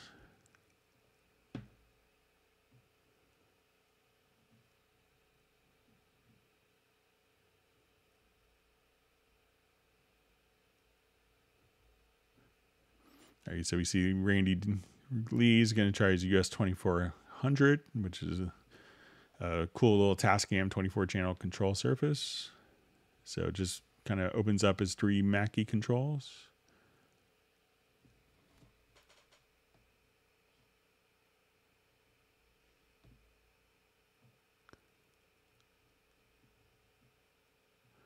Or we see Michael Teams wants people to whack the like button.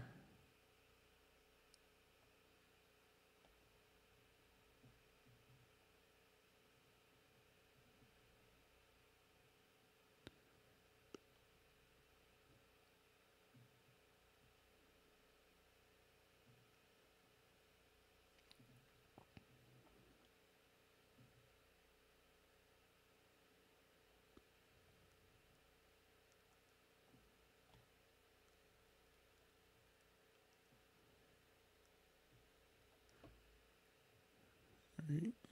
Just continue to keep reading.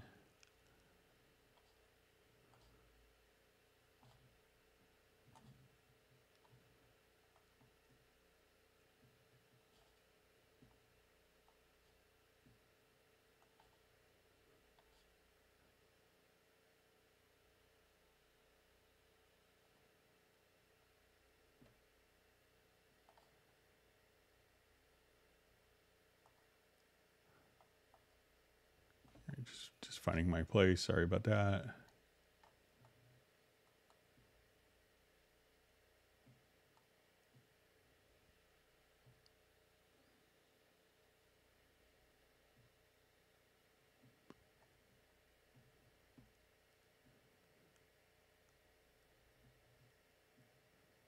Seeing lots of great discussion of sample rates.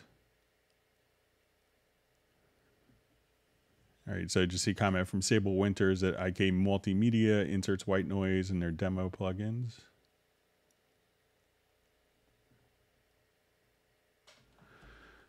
All right, so we see a question. Does Steinberg provide for us contests about mixing or remixing or creations too? Occasionally, I know in the US we've done some contest on working with projects and had them kind of evaluated by high profile producers.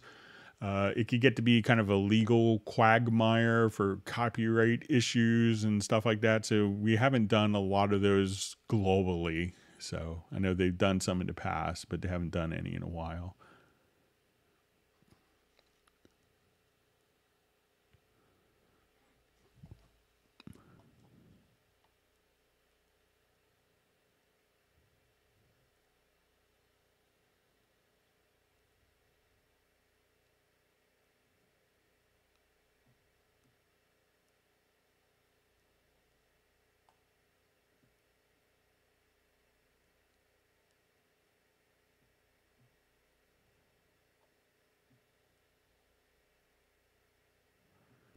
Okay, Hello World wants people to smash the like button.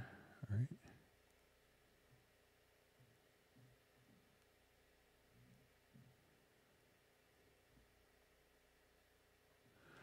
All right, so we see we see is there an option to use chord track to manipulate MIDI data? So yeah, let's go ahead and see if I have a project open here. All right, so.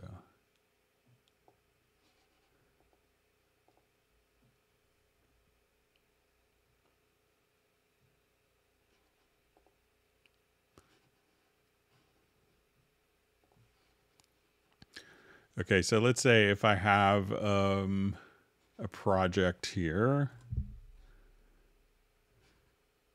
So once we have data, we could tell the different tracks to follow the chord track or not to follow it. So let's say I have just a quick song here.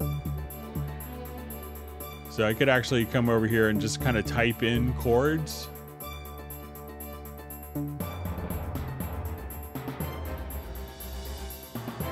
So let's say, okay, I want to start off maybe in a key of D.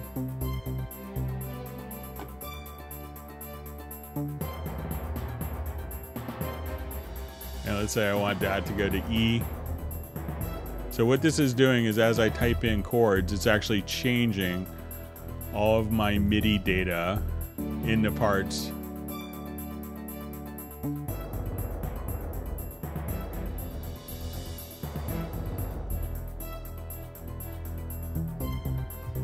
So let's say I'll just rewind it a little bit here. So let's say I want to do a quick turnaround here.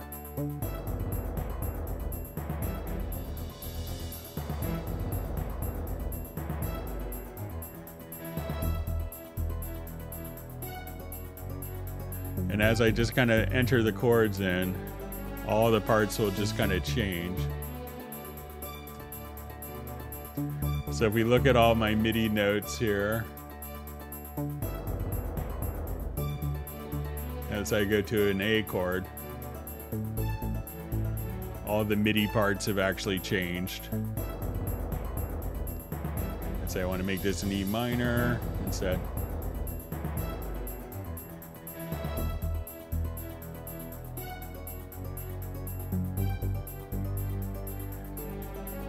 So that's one way that you can manipulate MIDI parts just using the chord track.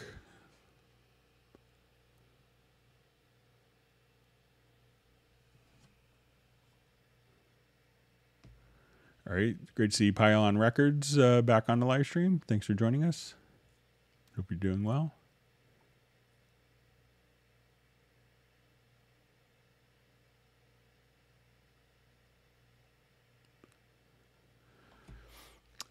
So we see, is there a way to time stretch audio files like in Ableton, specifically BPM, like 90 BPM to 120 BPM? So let's say if I just drop a loop in.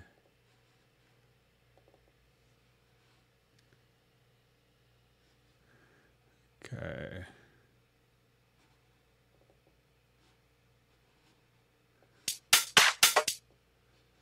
All right, so really all you have to do is say, okay, I want to take this loop. So let's say we're at 125 BPM on this drum loop. So all you have to do is just go to Audio, Processes, and Time Stretch. So let's just...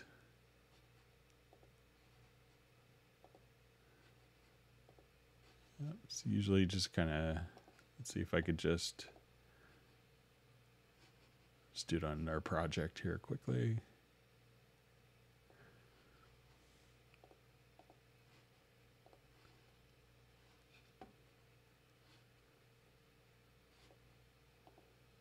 So select that, Audio, Processes.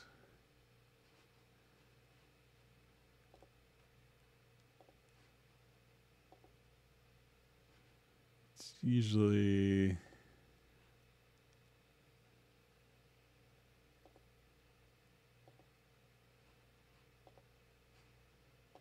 it's not, the interface isn't showing up on mine, but yeah, that's where you could do it. So try just going to and then you could do it by samples, BPM, or time. So just try going to Audio, to Processes,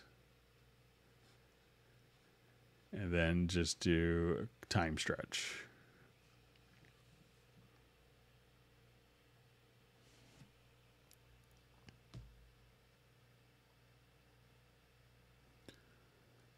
All right, so we see Steve Jones saying this is a great way to learn more about Cubase. Thanks, Greg. I had a good friend named Steve Jones. He used to work with Stevie Wonder for a long time. So if that's the same Steve Jones, it's great to see you on the live stream.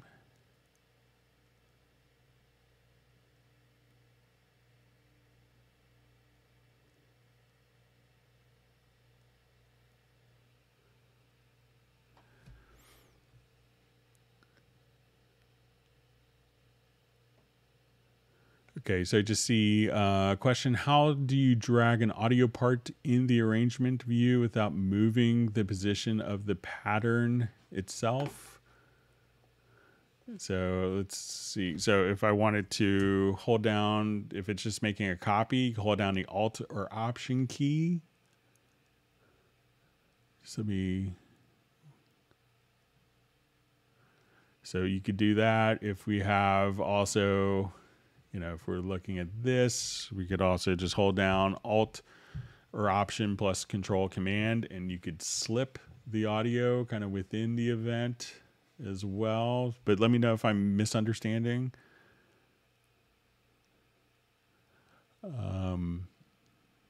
So I'm just rereading. So how do you drag an audio part in the arrangement view without moving the position of the pattern itself? So yeah, usually just Alt or Option, and just so you could just kind of copy. So before you let go of the mouse, hold down the Alt or Option key and just drag. So if that's what you want to do, this is from Chris Cass, but if I misunderstood, let me know.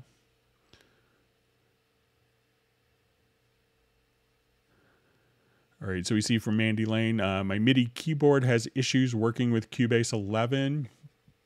So generally, you know, all the MIDI communication is going to be set up with through the operating systems for both Mac and PC these days. So if it's, you know, if you go to, let's say, your studio setup and you see your MIDI port setup, you know, if you see it here, that means that the operating system is seeing it.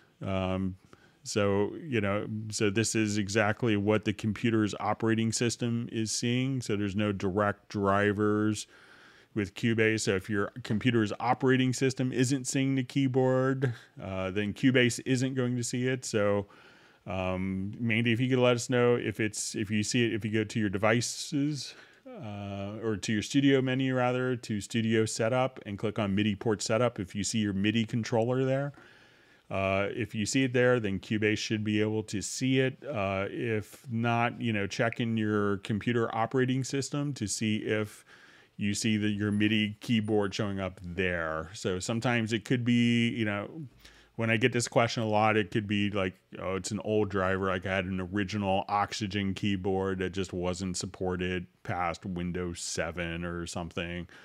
That was never going to be updated. That happens, and it's just, you know, the hardware itself. Sometimes if it's connected to a USB hub, you know, perhaps it's not getting enough power from the USB hub. Stuff like that happens as well. So, but check those things out, Mandy. It's great to see you on the live stream.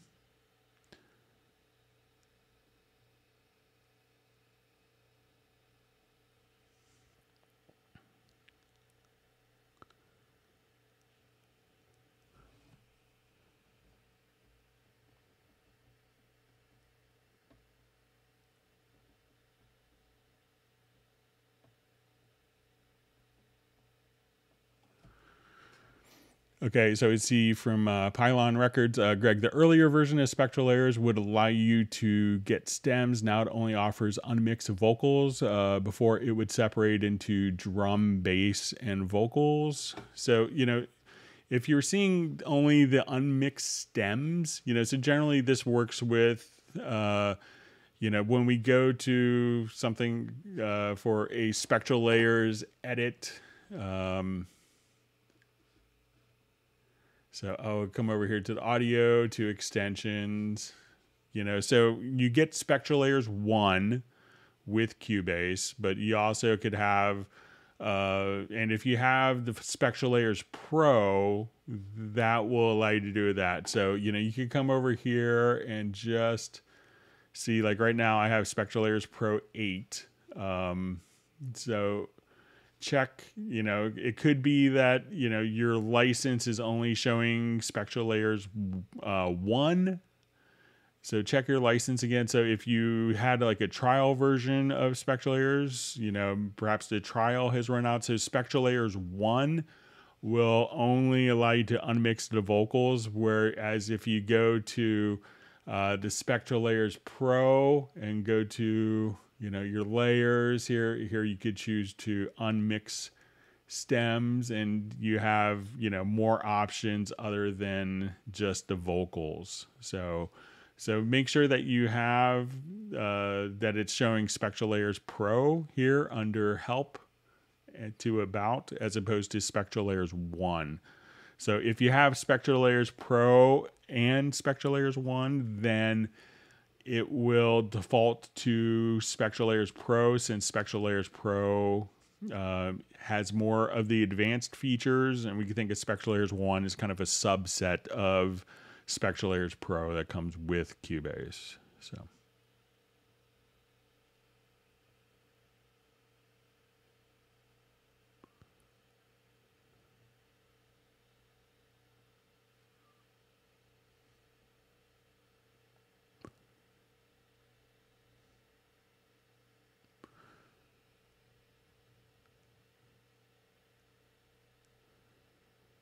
Okay, so you see from Guitar Lessons, Jay Ness. Hi, Greg. Is send a CC control so that I can use a MIDI controller? So, generally if you have MIDI, let me just add a quick, let's say if I have a MIDI or an instrument track, so generally if you have your MIDI controller, you could just, move the particular knobs. And one little insert that's really helpful for this is if you go to the MIDI monitor, and here you could, once you open up that plugin on the track, anything that you're transmitting from your MIDI controller keyboard is automatically just going to be indicated here. So you generally don't need like a send to that, but if I'm misunderstanding your question, just let me know. But anything, Cubase will accept and capture any MIDI data that's being transmitted from your controller.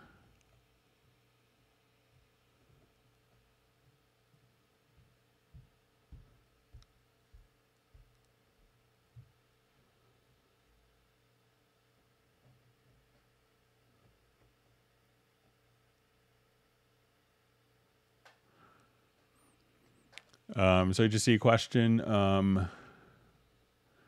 Does FL Studio and GarageBand have the same features? Because I'm on Windows and I want to make music. So they don't have the same features. So obviously Cubase is going to be kind of, significantly a stronger program, a more featured program than either of those.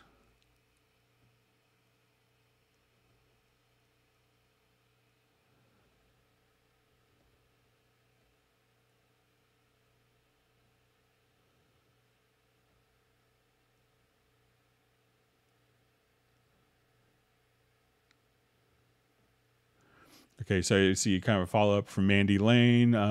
Yep, but maybe it's a complete controller, but some weeks later the buttons and keys don't work, so I have to unplug it and back. So, generally, it's how the controller keyboard is working with the computer. So sometimes if you have to reset it, that's not necessarily a Cubase issue.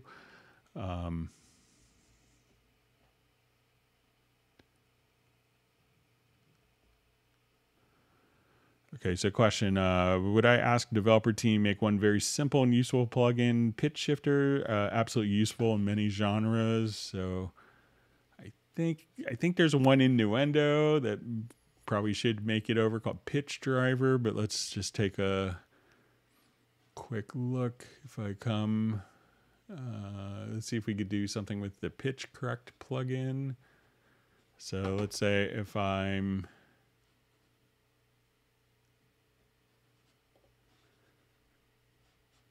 so let's say if I'm just playing,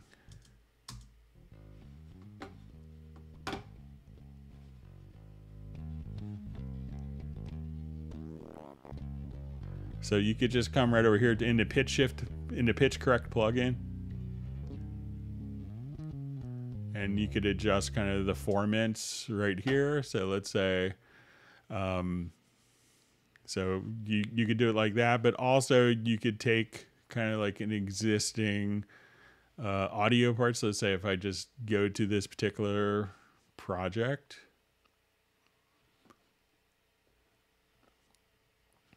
so let's say I'm playing this and I wanted everything to pitch shift down,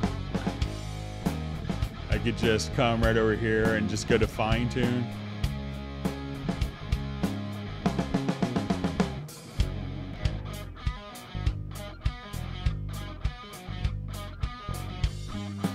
That's half a tone flat, or let's make it a half tone sharp. So you could do it right there, or just use kind of the pitch shift plugin. So, so let's say if I put the pitch shift on the master bus here, I haven't never really tried this in this scenario, but I will.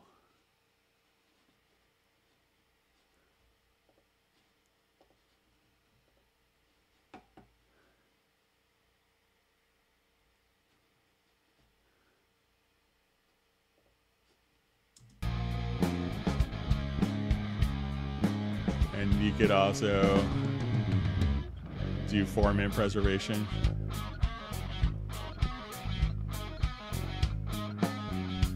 So try playing with the pitch correct plugin, because that could do stuff like that for you automatically. Or if you just want to select the audio files from the fine tune of the info line.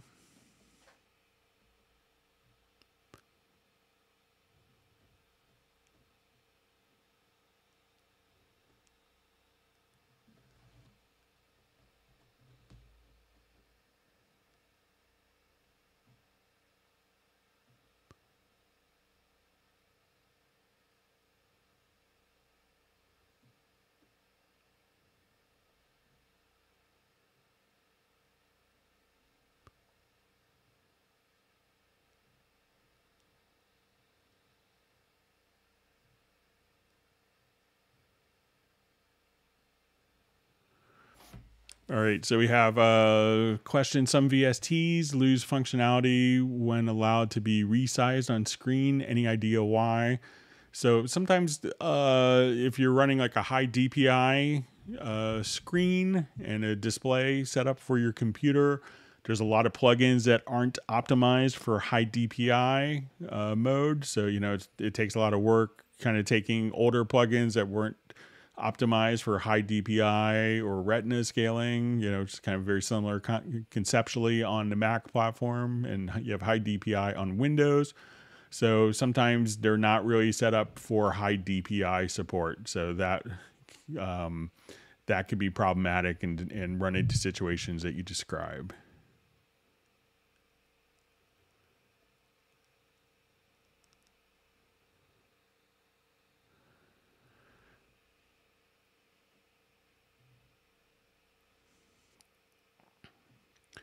Okay, so we see, is there a key command to open the audio inserts and audio send sections in Inspector? Found toggle insert selection, but it's for MIDI inserts, and toggle send section doesn't seem to do anything.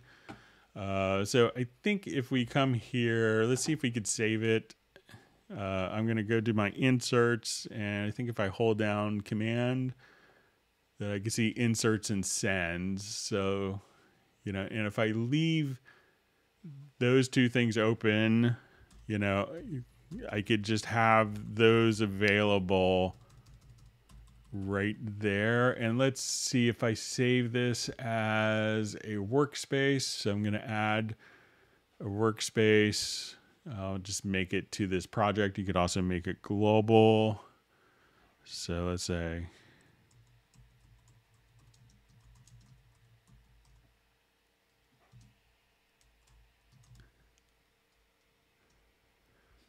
okay, so now at this point, let's say I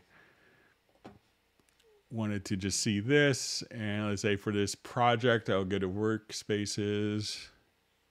So you could set up a key command for workspaces, and you could save that as a global workspace, so that at that point you could have a key command just to call that up. So once you have that set up, and again, you could have two tabs open by, you know, selecting one and then selecting R1 while holding down Control or Command, and then save that as a global workspace. So wherever you're at previously, you can come right over here and you can go right back to your global workspace just like that.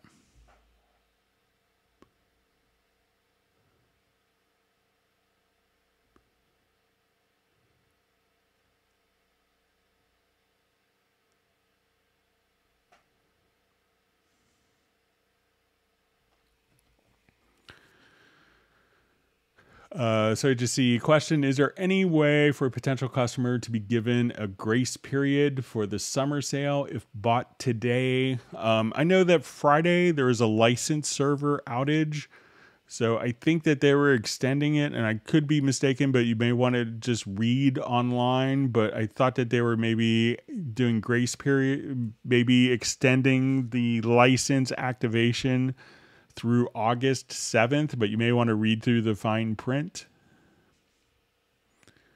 So you could check that out.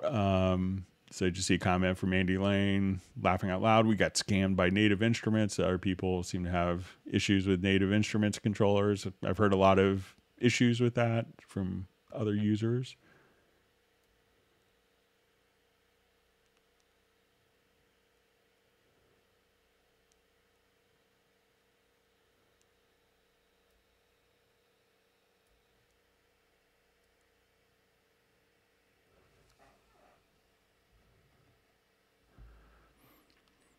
So we see from Marcos Gomez, Greg, if Steinberg do any contest, we have to use Cubase or Nuendo. I don't use neither, but because I don't, not because I don't like, just because I own an DAW since 2010, but I like Steinberg.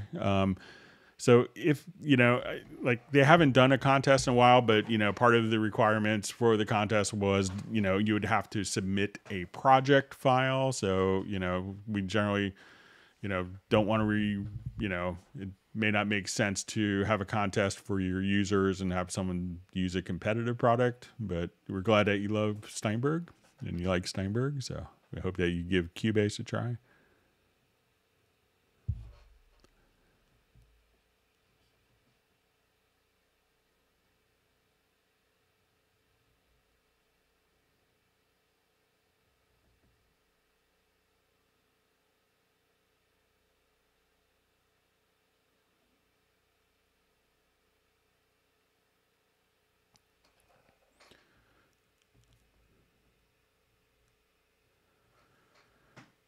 Okay, so it says, when using multiple monitors, how do you lock a screen in place? And on top, editor for me, keeping off screen when doing other things. So, if you're using multiple screens, generally, unless, like Windows can open up, to be, so if you don't have other, like a lot of people will just have their key editor, on one particular screen that will be fixed there. And every time that they open up their key editor, so it will maintain kind of the same screen position. So if I just come here,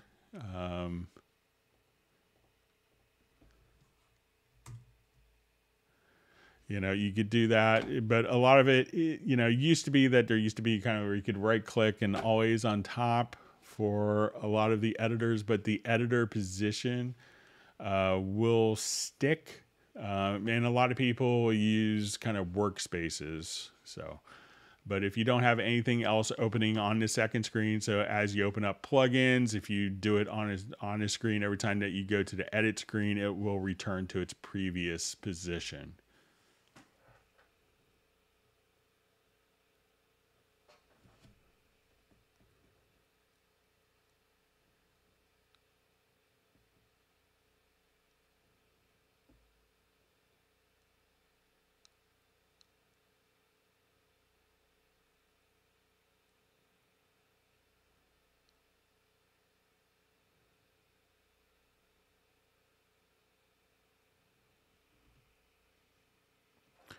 Okay, so you see, hi Greg, is there a way to duplicate backwards even if I've selected the range tool? Control D duplicates the selected events to the right. I would like to copy events to the left. All right, so generally no, but what you could do maybe is if you put it, so let's say if I duplicate this part here, and I'll just switch to colors on this. All right, so we have like a white part and a red part. Once you do this, if you switch to grid to shuffle, anytime that you would just do kind of just drag it over, it would just kind of flip those two events. So let's say if I drag this over, so some people will do that, but generally, duplicating it will go later in time, which kind of makes sense. But if you need to kind of flip the events around easily, put it in your grid to shuffle, and you can do that with a keyboard shortcut. And then if you just kind of drag, those two positions will just kind of get swapped. And then, you could obviously, let's say if I take it out of grid mode, I could just kind of come right over here and hold down the Alt key. And sorry if I hold down the Alt key this time. So, I could just do it kind of like that, but generally it will, if you want to do it multiple times, you may have to kind of do it manually.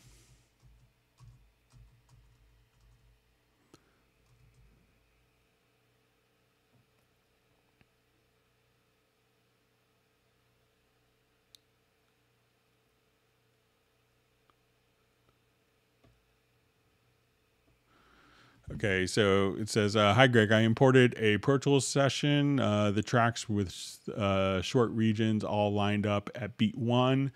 I read today that OMF type file export import would eliminate alignment issues. So what you could do also is anytime that you have audio that's been recorded in another program, let's see if these files are timestamped, but you could...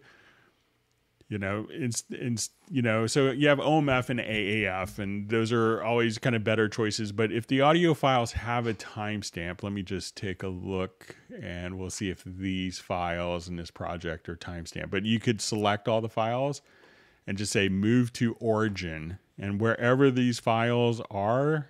So let's just say, okay, I wanted to move these files all to different locations. At this point, I could just do select all and go to edit.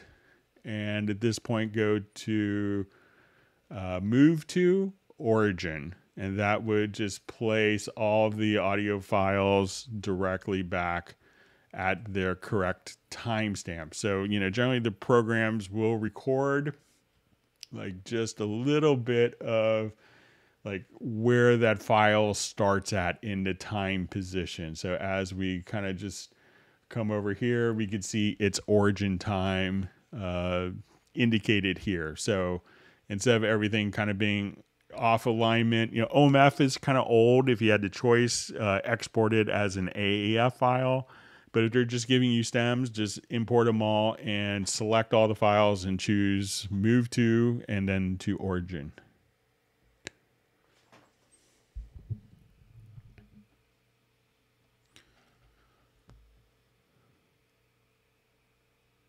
So I just see a question. So in which ways an audio engineer can make money from his career? You could have people who pay you to record because they don't have the knowledge, equipment, or expertise to do it. So that's the primary way that some engineers, if you have enough notoriety, can get points and royalties on projects that they do record. But a lot of times it's just kind of, it could be, for kind of getting started off, it's, you get paid by the hour for your recording or mixing. So that's often the most common way. And if you, develop a great reputation and you're doing a lot of major label work, at that point you could move, and start getting royalties and residuals and stuff like that. So we see, is Cubase Elements worth it for advanced production? Because I'm going to buy it. So, Cubase Elements is a great tool. You could do a tremendous amount of work in Cubase Elements, especially for, the roughly $99 that it costs. It's kind of what it is in the US. Sorry, I could do the birthday sing-along at the office today if I wanted to. I'll do this instead. So I think it's a great investment. You could always, at that point, if you've found out you have outgrown it or you need more features, just upgrade to Cubase Artist. If you need more features than that, upgrade to Cubase Pro. But that will definitely, you could definitely get a lot of work done in Cubase Elements. All right, so just see a comment from Cubase Junkie. It would be nice if Yamaha made a MIDI controller for Cubase with great integration and control. Yeah, I've been trying to get them to think about that for a long time, and I haven't given up, so.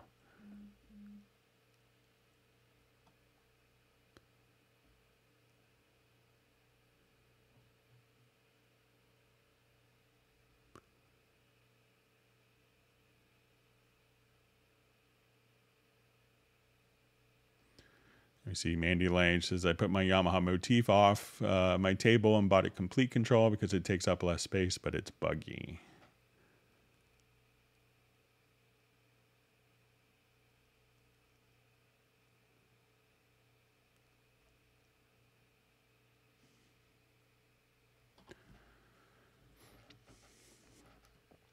Okay, so we have a question. I'll just do new project for this. So we have a question. Is there a way to drag in a loop and set the tempo of the project? Okay, so let's say I just have a random drum loop here. So if I listen to the drum loop, I could say, and I'll just have my click track on. So we could just kind of listen to a drum loop and we could count how many beats is in the drum loop.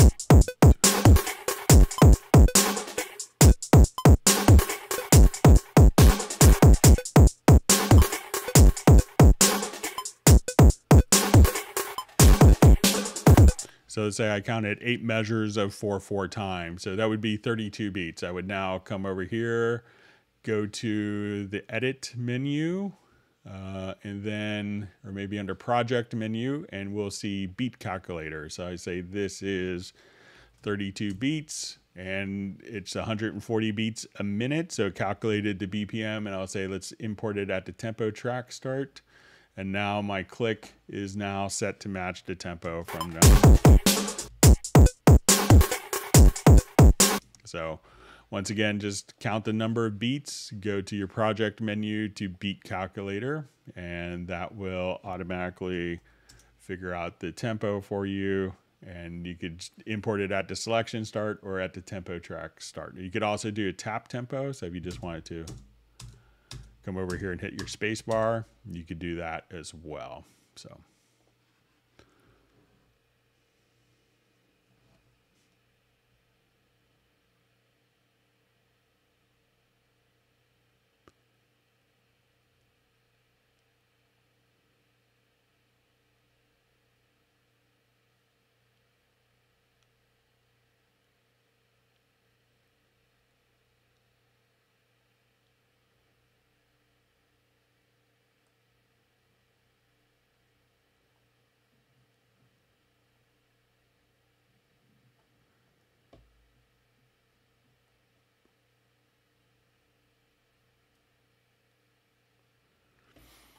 Okay, so we have a question from Brian. Hi, Greg. I use drums on demand samples. I can drop them into tracks and hear them just fine, but I cannot preview them in the file browser.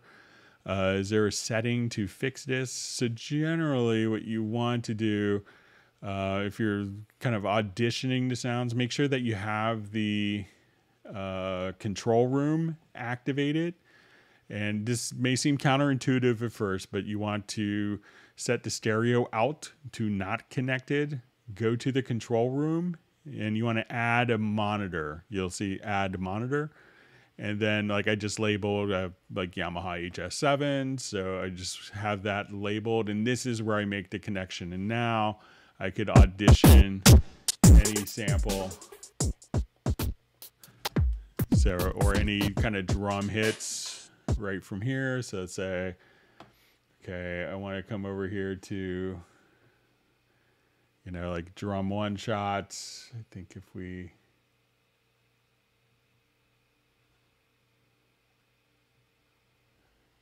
so I could say, okay, I'm just looking for toms, and now I could quickly audition. And that's assuming that we have the preview start kind of automatically on. So make sure that you have the control room activated, and then you should be able to kind of easily audition all of your different drum samples.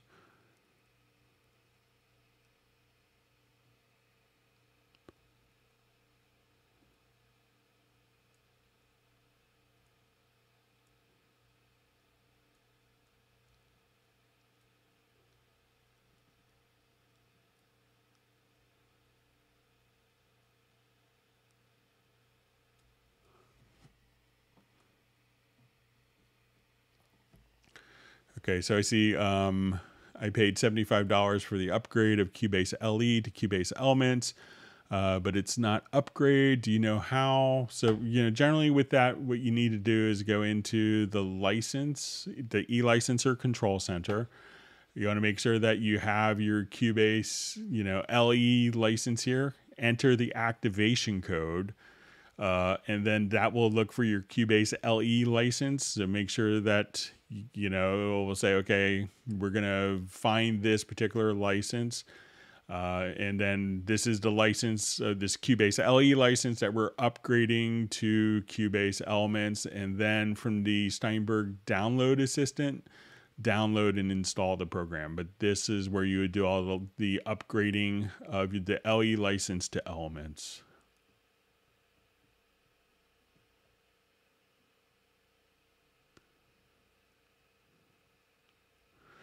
Okay, so we have a question. How to select multiple tracks in Mixer and copy and paste the same effects plugins to all selected channels. So let's add some audio tracks here.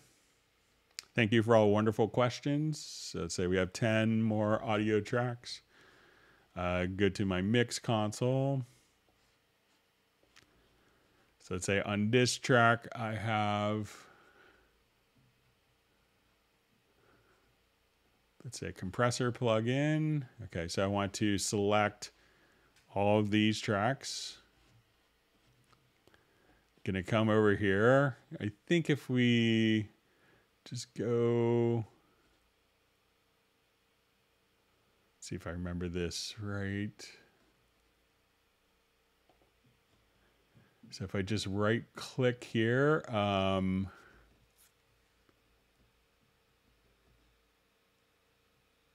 copy first channel settings, and then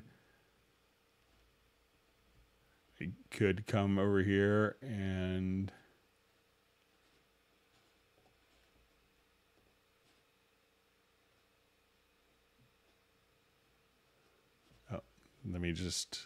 let's just come here to this.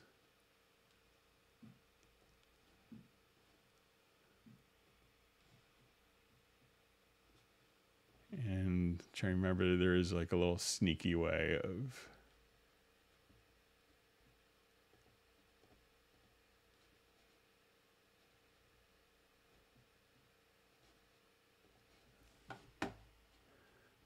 one way is just to come over here, and let's say if we have the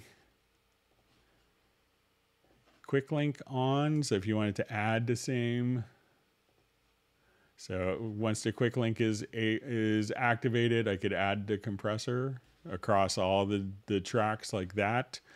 And then I'm trying to remember, let me just make it a little taller maybe.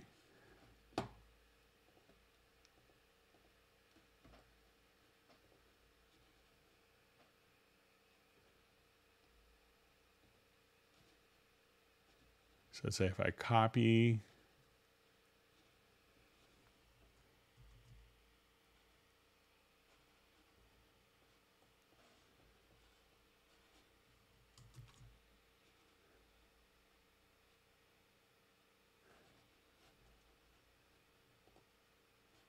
and I'll just select these channels. We could switch to our inserts.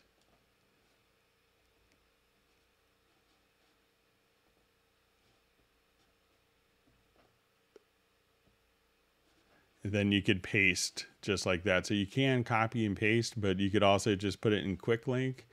And then if you wanted to put, those plugins across all of the different channels, you could just add multiple of the same plugins across different tracks like so.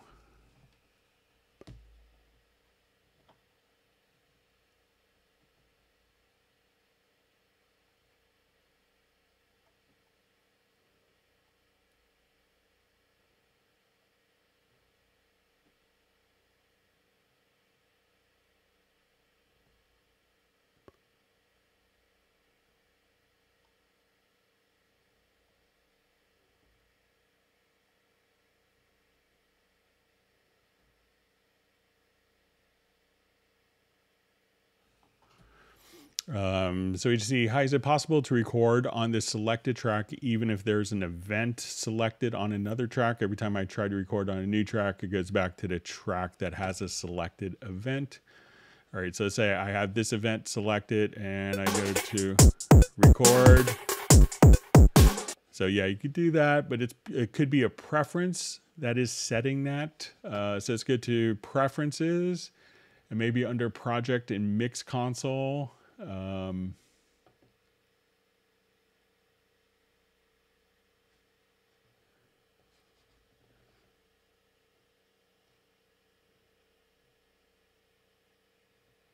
So there's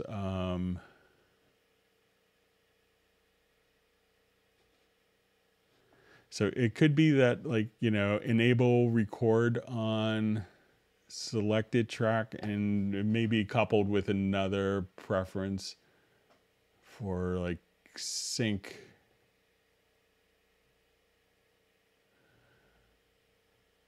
Okay, so try under editing, see if this is unchecked. So try track selection follows event selection.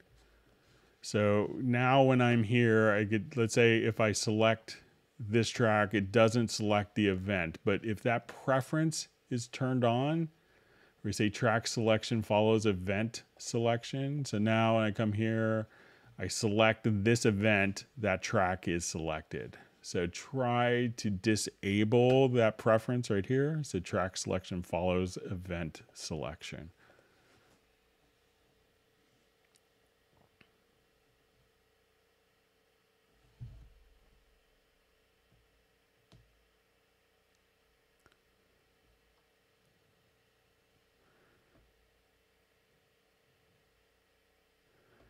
Okay, so, all right.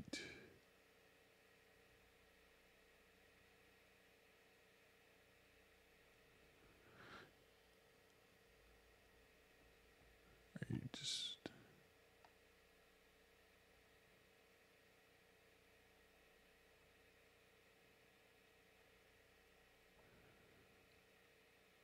okay.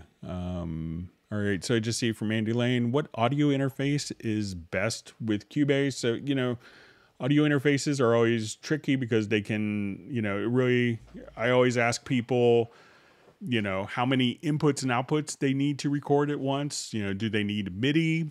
Do you need onboard DSP? How many mic breeze do you need?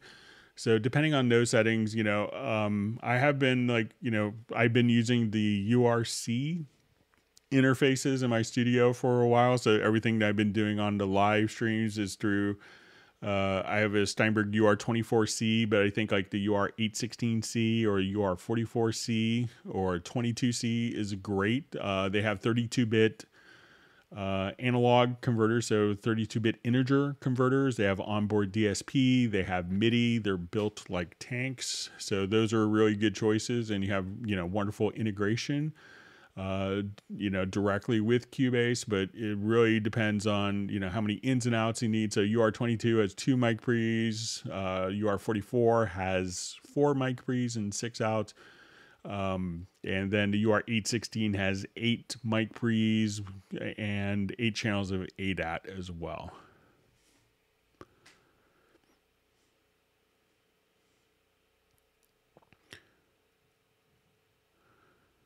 Okay, so we see from HP, can I ask questions in this chat? So yes, definitely just ask questions in the chat. All right, so we have Lawrence from Rhode Island. It's good to see you. I know you kind of were able to make it a little late, I think, in the Zoom meetup on Friday. It was good to see you. Yeah, so I just see Cubase Junkies mentioned I have the Nectar Panorama P6. So I think I have the 49 key version, which I wish I had the 61 key version. So.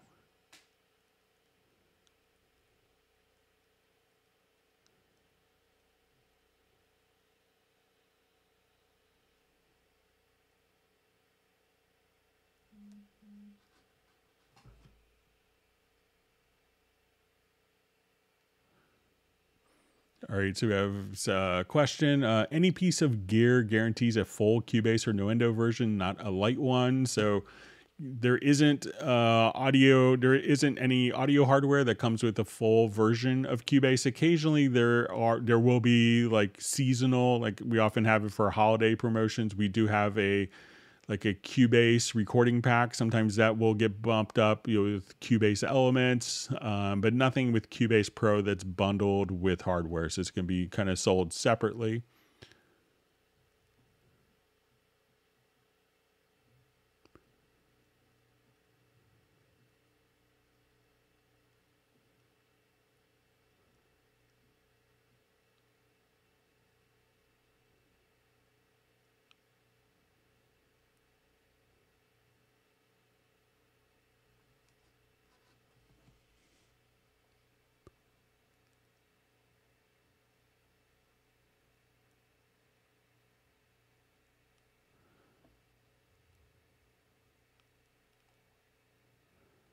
All right, so yeah, so if you want to ask questions of the live stream, just ask in the chat field. So.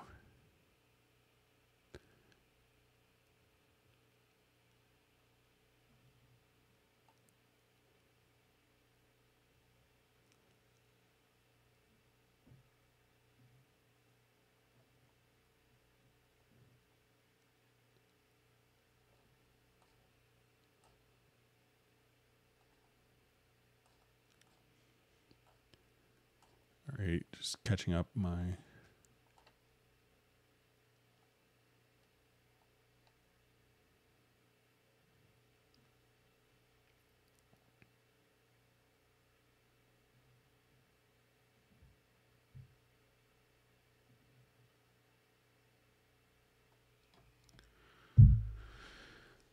Okay, so I just sorry for hitting my mic. Hi, Greg. Is it possible to create a macro that chops up a MIDI event, renders these chops in place, and then reverses them?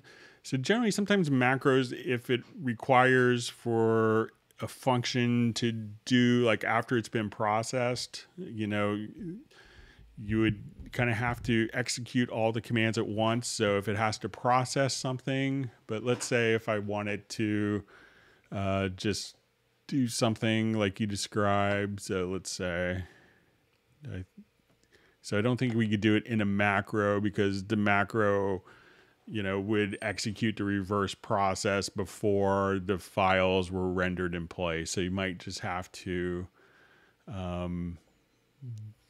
do it as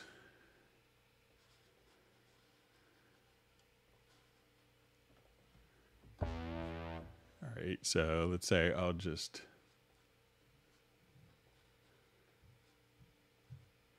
but I think we could kind of automate the process for you.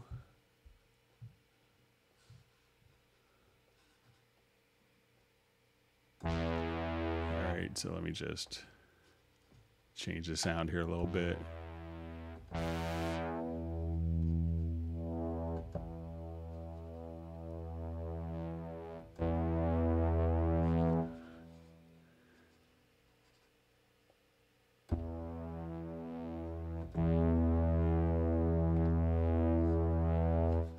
Okay, so let's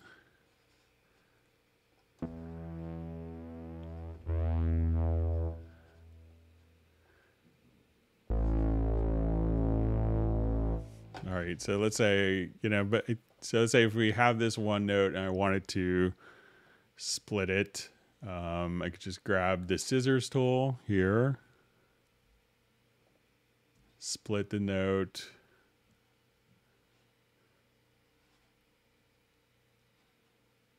or if we wanted to even just kind of come over here, I could split the note based on, so hold down the Alt or Option key. So then that could split the note. I could select all the events. Let's render in place. So I'll do this separate events.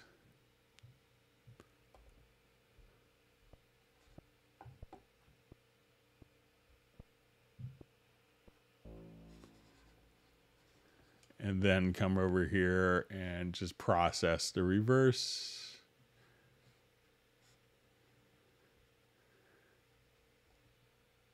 So you could do it kind of like that. I know it's not a macro, but the macro would, you know, you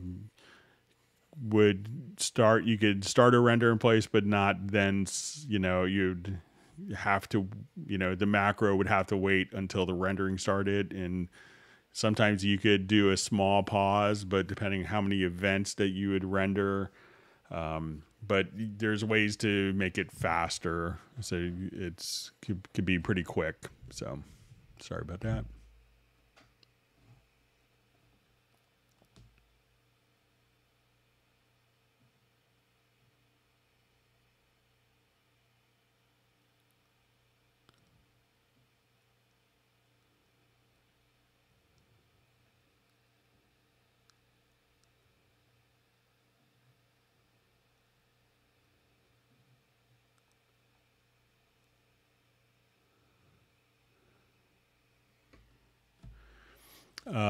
So you see from Jazz Dude, is there any idea to make the elements a very cheap update from LE or AI from the past? Let's say $49 or so would be a lot of new users then. So periodically they do that. So they will have special promotions for LE users, especially maybe people that are on older operating systems and have an LE5 that they could jump up to the latest version of LE for $10 or something, or jump up to Elements. So at various times, there's different promotions going on.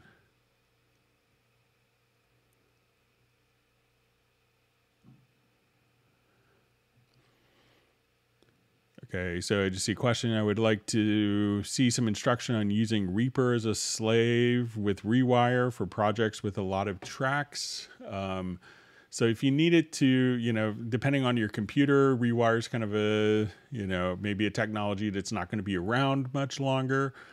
But, you know, if you have Rewire, just come over here to your studio menu and you'll see under more options, I think you would see the Rewire device. I don't think I have anything that does Rewire anymore. But if you have like the Rewire driver, let me just see if it's okay. So if you go to your Rewire setup here, you could just, you know, have, you know, you could choose the application, I think, that would do Rewire, and then you could have both applications going on. So, but if your system, you know, you're probably not going to gain a lot by having another program playing back, you know, additional tracks on the same system.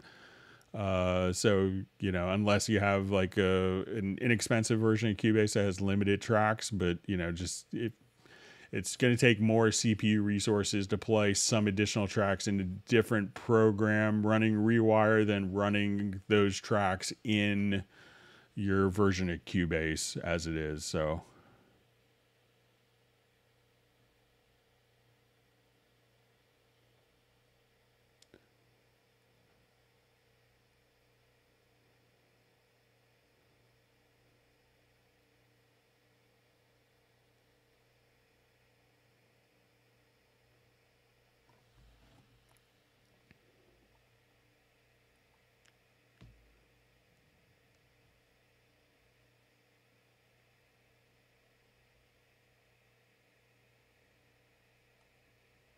All right, reading through some more comments. Thanks for all the great questions.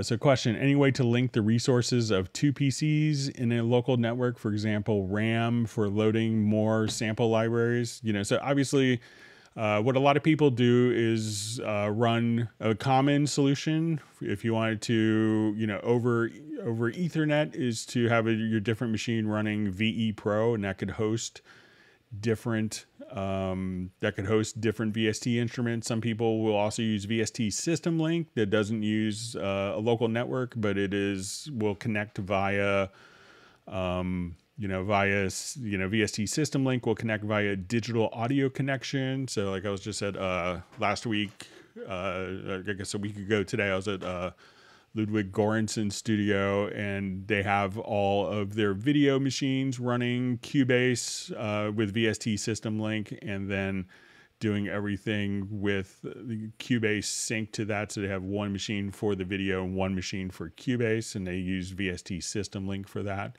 So those are two common ways to kind of spread resources across different computers.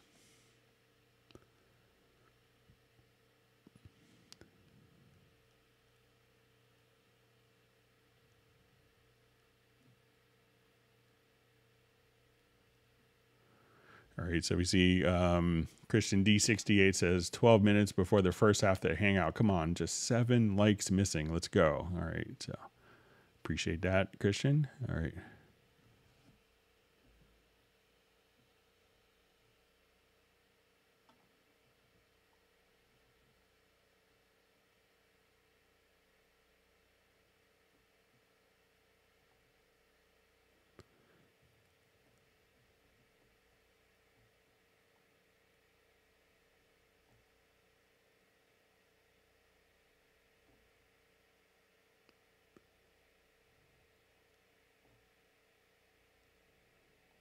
Okay, so I see from Chris Cass is I kind of figure out what he wanted was the slipping of the audio. So I'm glad to figure it out.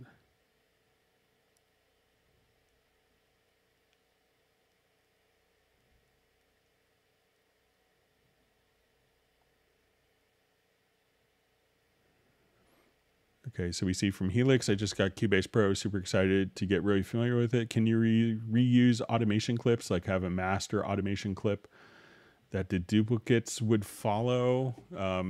So if you have,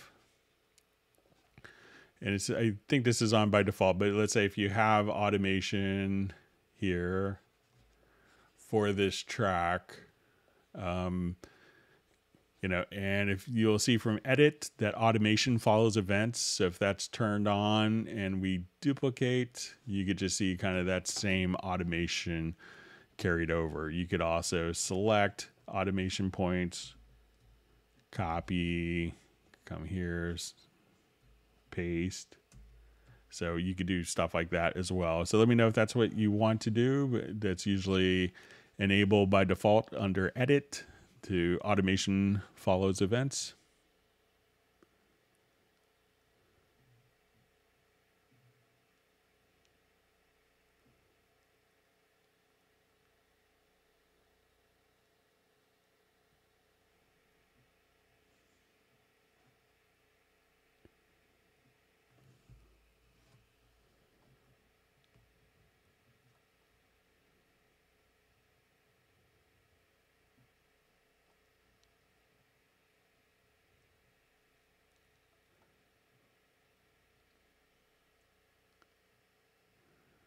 Okay, so I just see sorry for that. My metronome is not working. Please tell how to enable. So the first thing you want to do is make sure that your metronome is on, and you can do that by hitting the letter C.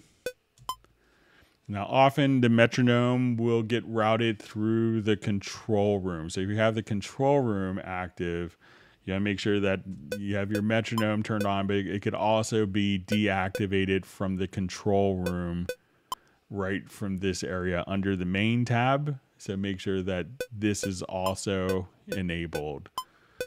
Usually when people is like, I see my metronome is on here, I'm just not hearing it, it will get deactivated in the control room by accident.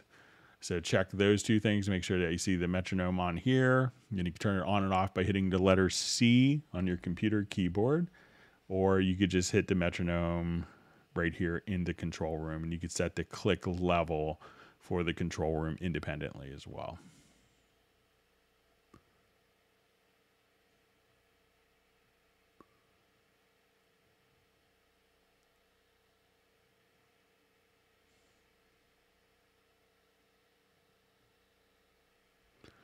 Okay, so it says, have updated from 10.5 Pro to 11, but there's no data, no settings, nothing has been adopted. Can someone please give me a link for instructions how to get the data and personal settings over? So go to your edit menu, go to Profile Manager in your Cubase 10 or 10.5, export, and then from the same location and go to Cubase 11 and then import them.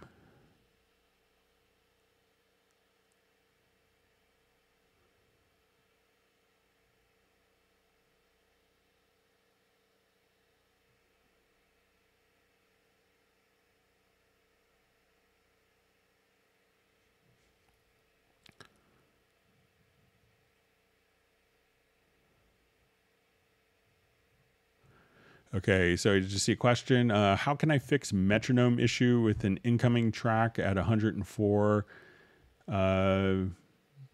I assume beats per minute, not being able to sync. So it could be that the original track wasn't set to, may not be actually 104 beats a minute. So that happens quite a bit. So let's say if I'm on a particular track here, we'll just jump back to this track.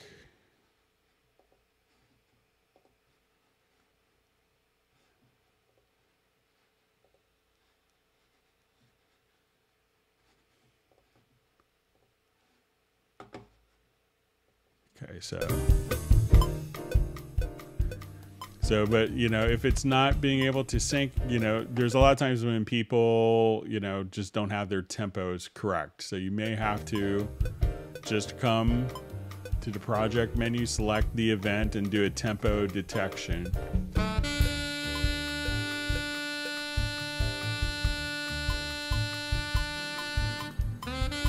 And that will figure out the tempo of your track for you. Once you do that, it'll place the time signature into 1/4 on the signature track.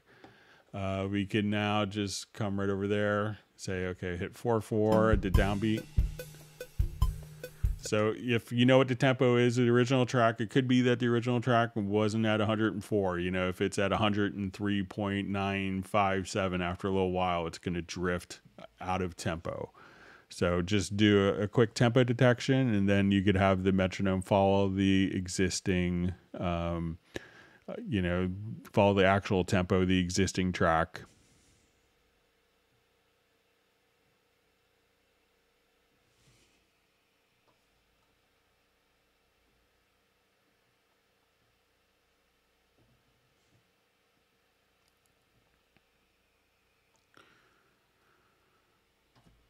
Okay, so we have a question. When adding effects, what's the best way to make an instrument sound spaced out so instruments are not all sounding the same? So with stuff like that, often panning, can make a big difference. So let's say, kind of classic things that people will run into, okay, I have a guitar, I have a keyboard and a guitar, how do you make that fit? And not, so you could carve out different frequency spaces so that they're not clashing with each other. So, and often think of subtractive EQ.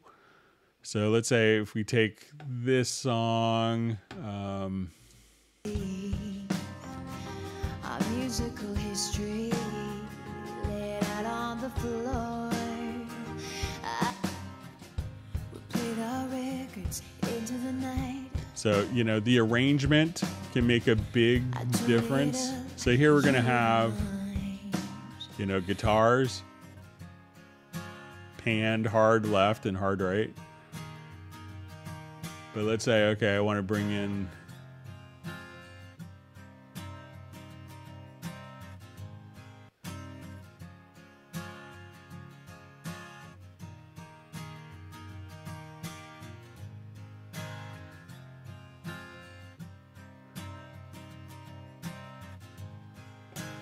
so, and as you bring in other instruments, so like the mellotron's more panned in the center.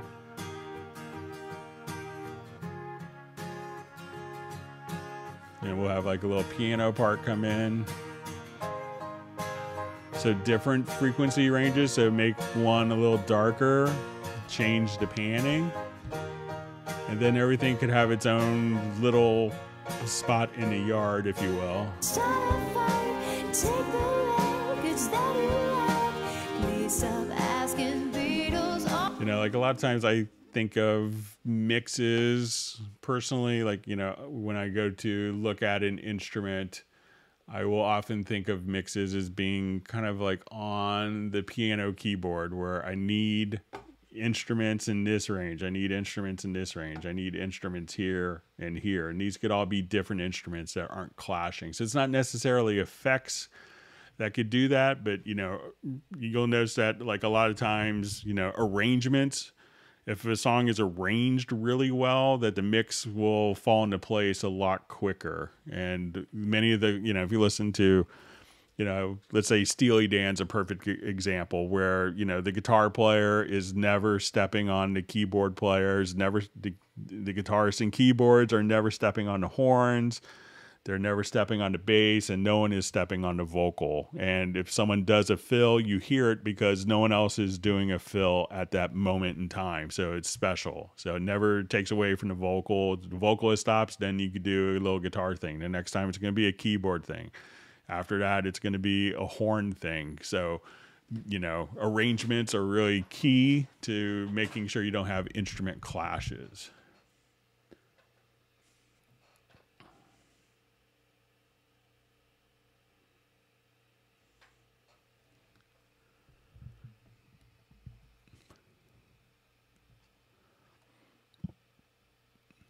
All right, wonderful to see Gareth on the live stream.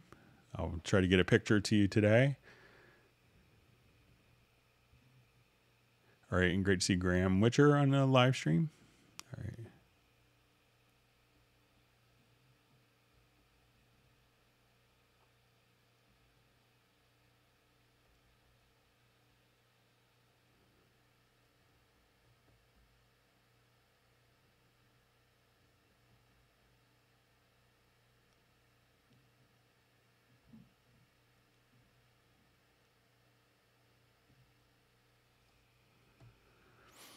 Okay. Okay, so I just see, what do I do? I'm trying to record vocals. I got the Steinberg UR22C connected to a mixer, a wireless mic station connected to the mixer by MIDI leads. All right, so generally, you know, MIDI isn't going to carry any sound. So you should just, you know, instead of having your microphone connected into the mixer, like a wireless mic, plug the wireless mic right into the UR22C. And, you know, you could just go directly in. So unless you have a really high-end mixer, you're probably going to get much better results with the UR22C. So a lot of people in recording tend not to use wireless mics because they can have dropouts, and, you know, sonically they can be not as strong as a high quality microphone that's wired. So it's pretty rare to use wireless in a studio, but, you know, take the microphone and connect it directly to the UR22C. So, and, you know, MIDI leads to the mixer. You're not going to transmit any of the audio from MIDI to it. So, you know, connect your microphone directly to the UR22C, add an audio track, and hit record.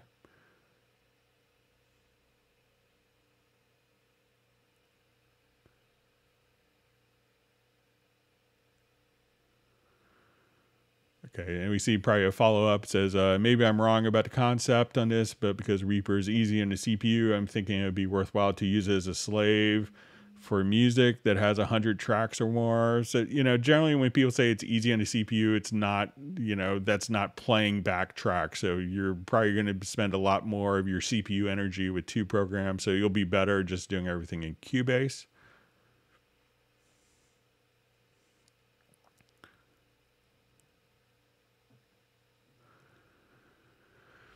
Okay, so it says, I've got a question. My M Audio keyboard can control Cubase, but it never actually records it. Is there something I've missed? So you can set up MIDI controllers often to control transport as well as input. So when you go to the transport, you may have it under like a generic MIDI remote. And with this would control the transport. So make sure that you have, if you have or if it's set up for like a Mackie control, make sure this is another way that many keyboard controllers will control transport through a Mackie control protocol. So make sure that, you actually have, this connected to the right MIDI input port. So you might have one MIDI port for control and one MIDI port for transmitting MIDI notes, and make sure that these are set correctly for the control part. And then, make sure that you have a MIDI or instrument track. And then once you have that MIDI or instrument track, that you'll probably see it route it to all MIDI inputs, and that you have a sound loaded, because if you just, if you just record data, you may not hear it until there's an instrument loaded up. But I would give that a try.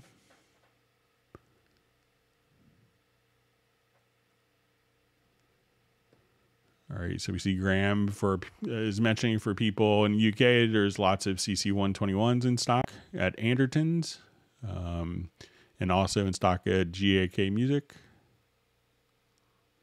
We see Tim Weinheimer is saying the Keylab Mark II series works great with his Cubase setup.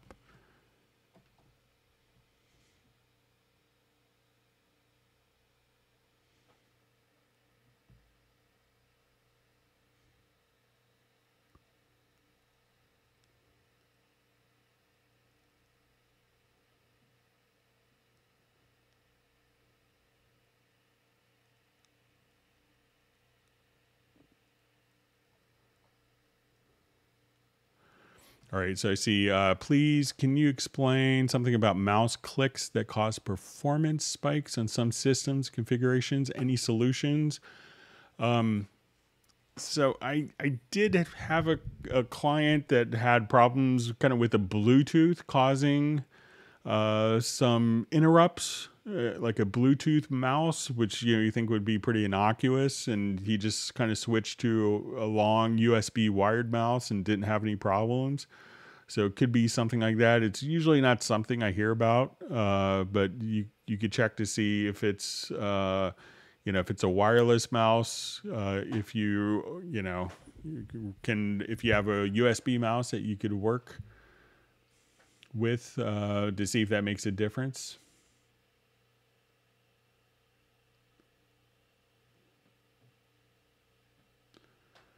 Yeah.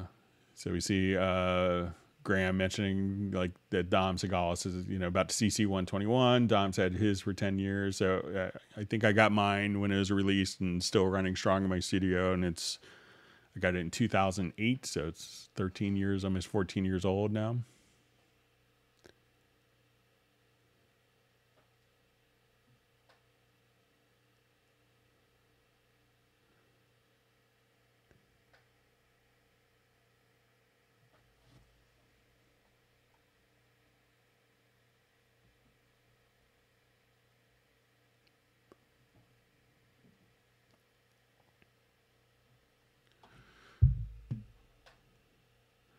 Okay, so I just see best way to mid sidechain. So I think if we come over here, we could just, let's say if we go to our inserts, and let's go to our frequency EQ. So if we choose to come over here, let's say we go to band 3, we could choose for this. Let me just put on a stereo track here.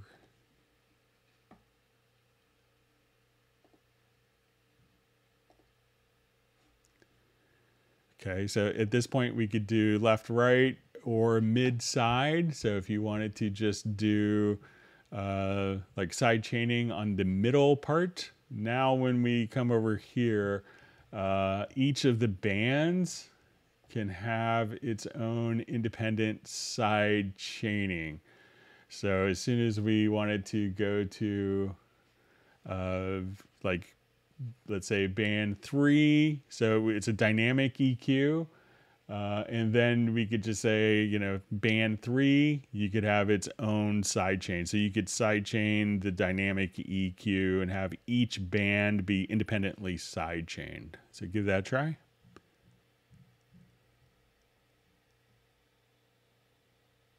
So if you want to do for mid side or mid frequencies, you could do that.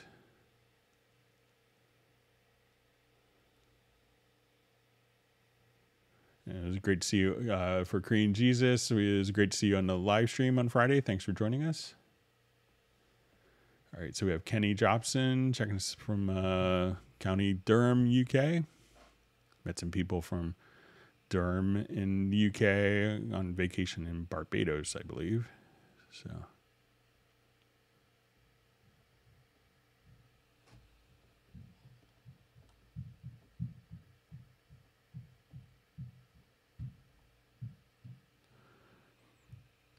Okay, so I see from Neurotic Nexus, never understood why the content loop sounds blast out of the output. So it really depends on, if you come over here, you could just adjust the volume level for each of the loops, kind of right here. So there's a preview volume. So you could set that independently for each of the loops. So if you kind of turn that up once, then you could just adjust the volume globally there as you're previewing loops.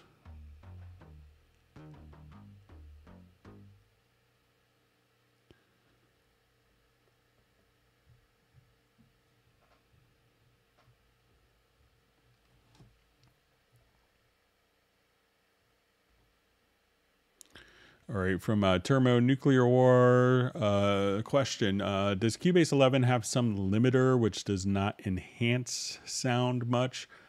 So I think if we just, you know, if you want to go to, let's look at the dynamics. So many people just kind of use the stock limiter for that. If you know, that's pretty... it's not a coloration type of limiter. If you wanted to also try different limiters as well, you could go for the maximizer and use this. And there's kind of the classic mode. And if you want something a bit more aggressive, you could enable the modern mode. So we can think of this as more for contemporary EDM production. And this might be like kind of just a, like, we'll go to vintage 2000 kind of limiter technology, but this would be more this algorithm for more contemporary music. So between the regular limiter and then you could always just go for the straight brick wall limiter as well as another option. So.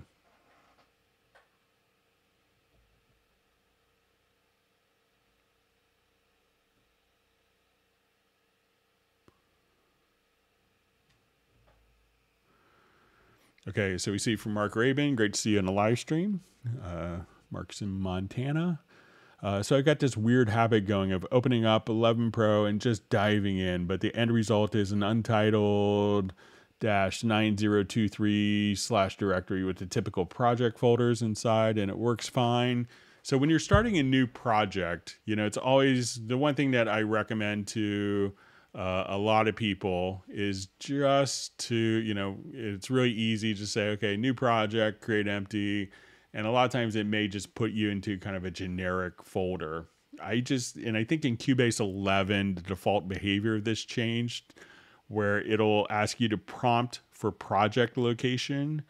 So this way you actually choose the particular folder. And I always recommend to people to choose a folder that's kind of, you know, have a unique folder for each project. And that will kind of make your life a lot easier so you could find stuff.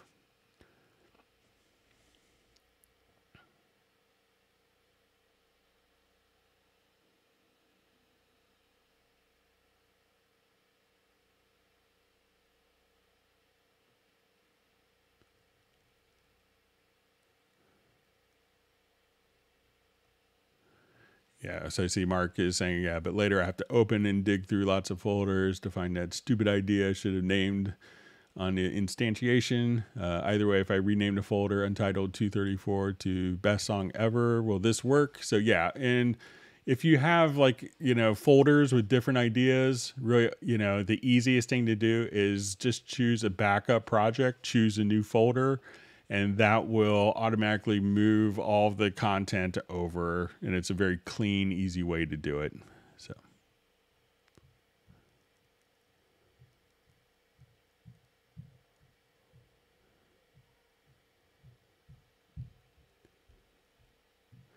Okay, so we have a question. How does one go about MSEQing in Cubase? And this is where we could get again into the frequency EQ. So each band of the frequency EQ, so it's an 8-band linear phase EQ. So make sure that you put it on not a mono track, but like a stereo source. And you could click here whether you want it to be one band to be left and right, or to be stereo for each of the bands, or to be mid-side. So this way you could have kind of the left and right panning edges. If you wanted to boost those and cut them, and cut out the middle part, and you could have independent cues for those as well, even as the same band. So use the frequency EQ plugin.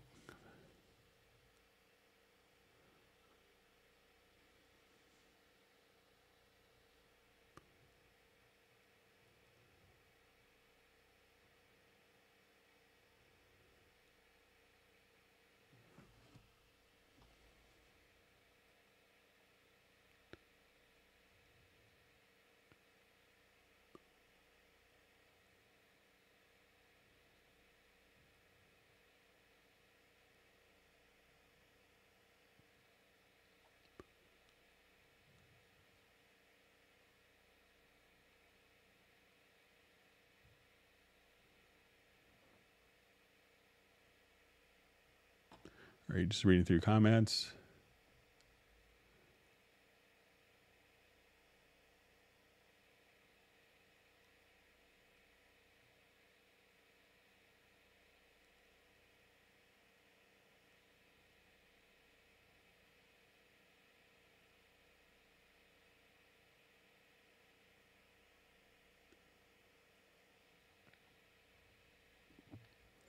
Okay, read more through comment. Thanks for all the great questions.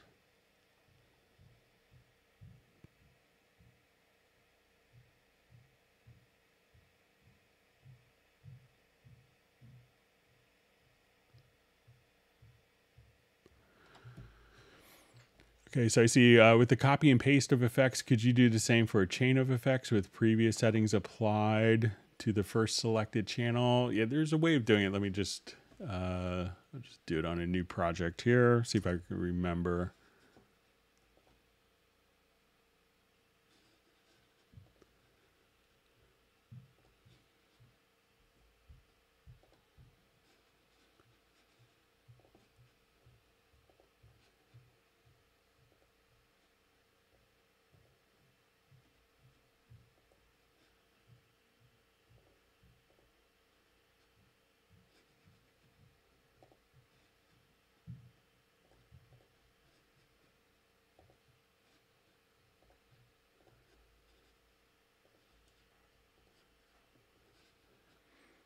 Okay, so let's say if I just want to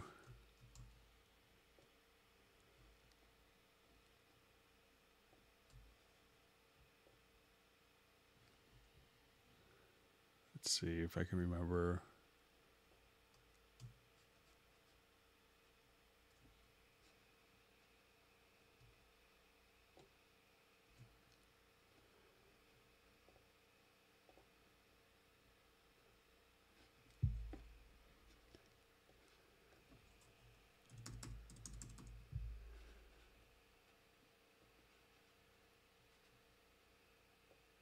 Okay, so if I have all of my settings and I just grab it from here, I could just do that. And I think, so that's one way of doing it. And I think that if we do this, just undo some of these. So let's say if I have these channels selected,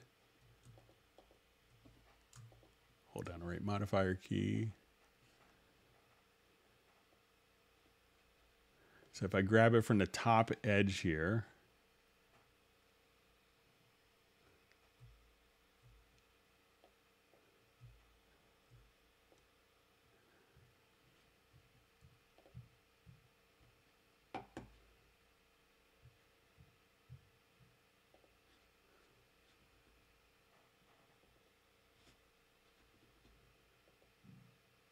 yeah, so you could copy and paste, and I think that there's a way. So, but if you just drag from here, you could take all the effects with their settings to other tracks. If you just drag from the top, you could just do it like that pretty easily. So you could take an entire effect change.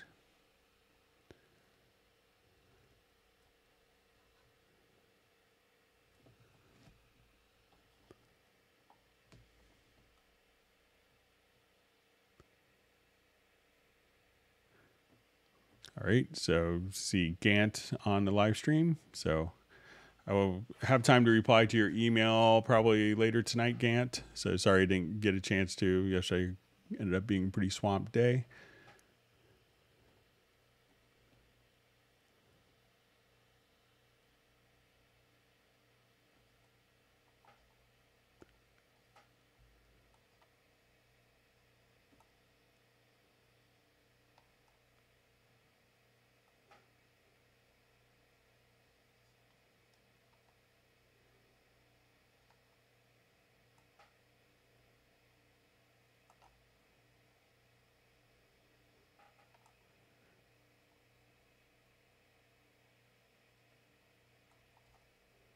All right, just trying to find my spot. Sorry. Lots of great questions today.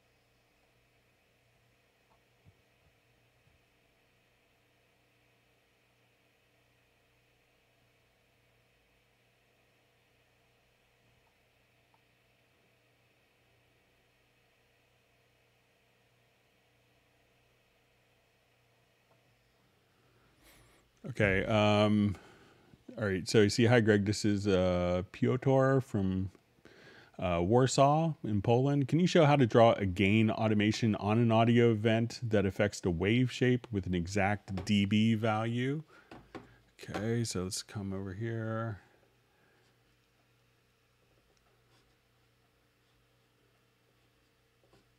Just...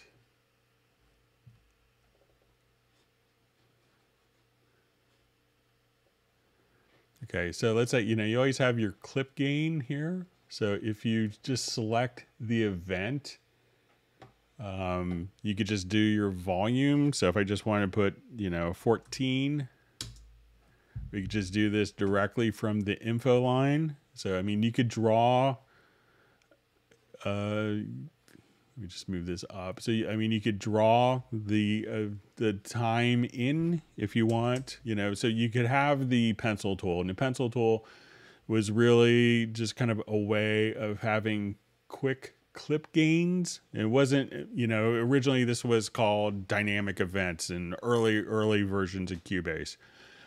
So like if you have a breath, you could just quickly kind of draw the breath out. You could do stuff like that. And that was really the intention. And we took it away when we went to this form of automation, and people that were used to the old workflow wanted that back. So they brought it back and they kind of rechristened it. But here we can see that the waveform will adjust, but we don't see like the exact waveform value. But if we just come directly to like our clip gain, we could just say, okay, if I wanted to split this, let's say I hit Shift X, and now I've cut that, I could select right there, and you just go to the volume, and you could just say, okay, I want this up 6 dB.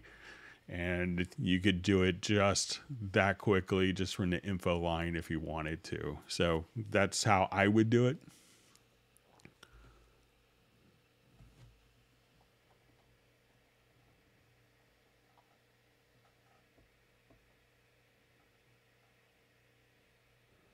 All right, wonderful to see Millard Brown on the live stream. So, sorry you missed a giveaway of a 1959 gold top Les Paul original. So, just kidding. Anyway.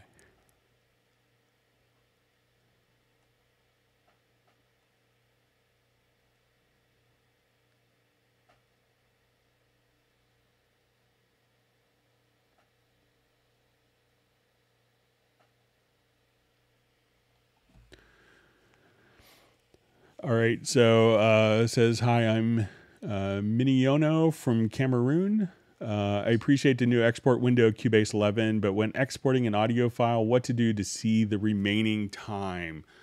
So, you know, I don't think it will indicate the exact remaining time of the mixdown, so it could change. You know, if you wanted to know the exact time, you could put real-time export. But, you know, generally it's going to be faster than, you know, what's going on. You'll see a progress indicator here, but not necessarily like a timer saying, you know, 32 seconds, 12 seconds left to complete the export. So, but I'll pass that along as a suggestion.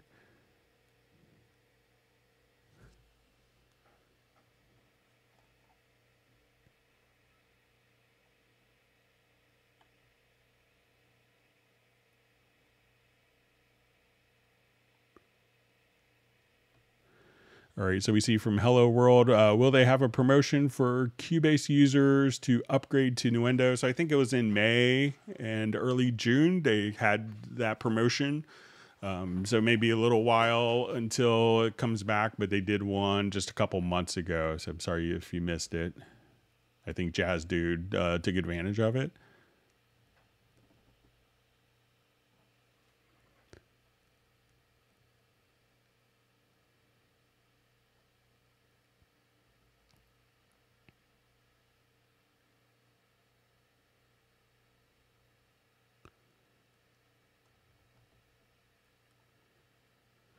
Okay, so I see a question. Is there a reference which Mackie control button in the options corresponds to which MIDI note? So there's probably not a particular reference, but probably if you're hearing MIDI notes when you hit the actual Mackie control buttons, if you wanted that to stop, because it's probably just sending out kind of maybe random MIDI notes, which could be annoying, but come over to the studio menu to studio setup and go to the MIDI port setup, and where you see the Mackie control, uncheck that from in all MIDI inputs. Then the Mackie control will be the Mackie control MIDI messages will be sent just for the control layer and won't be transmitted as MIDI note messages for a MIDI track. So, but, you know, if you wanted to see what exact MIDI notes it was, you could probably, you know, maybe get the protocol directly from Mackie.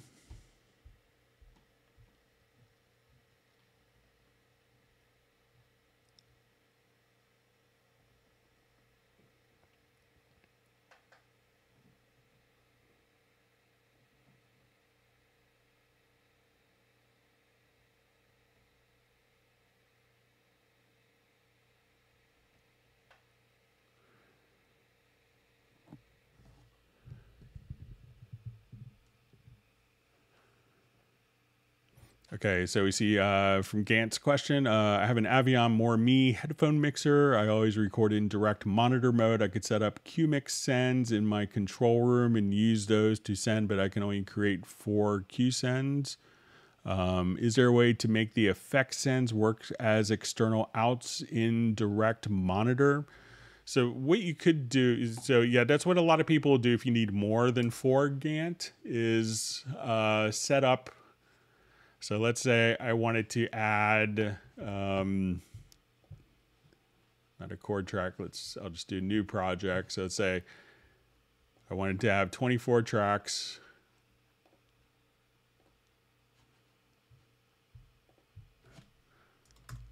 Of audio. And let's add 8 group tracks.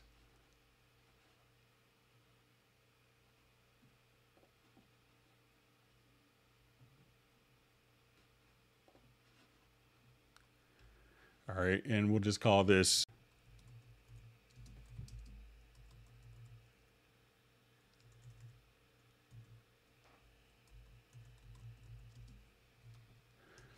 All right, so now once we have this kind of done and I wanted to just go to the sends, I could just take my audio.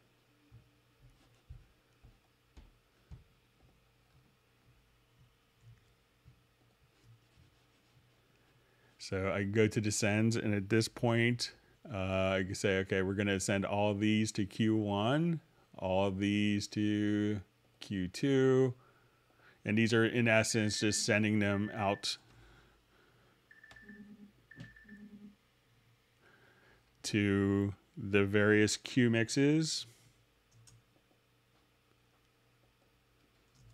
And we could turn them all on.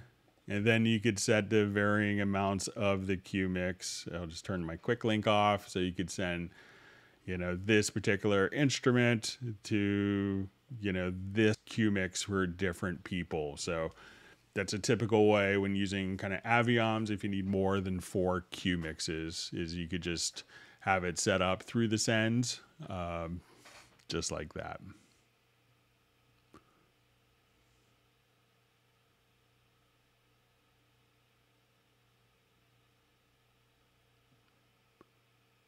And then I think with this that, once you have that set up, you may have to do, I think you have, if memory serves, I think what you said in the email was the RME card. I think it's a MIDI card with the Antelope as the front end. And you would just kind of set up the routing in the total mix for that, for these groups. So these groups you could route out to other outputs. So let's say if we have another 8 outputs here. So I'll go to my studio connections, my audio connections rather. And let's say our outputs.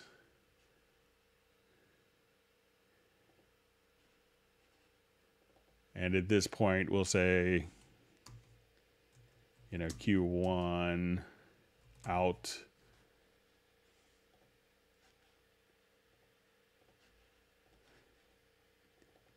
Q2 out. So as we work with this, we say, okay, Q1 is now going to Q1 out, which is whatever outputs are then feeding the Aviom system. And then we have Q2 out, whatever you want to do, and then set the routing here to the outputs that are connected to the Aviom system.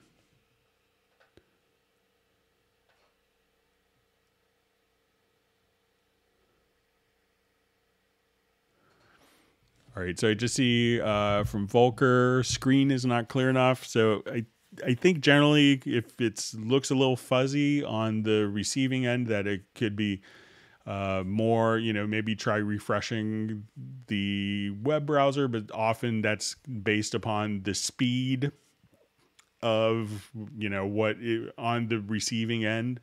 So sometimes setting up the, you could set the YouTube settings for, best for your speed. So.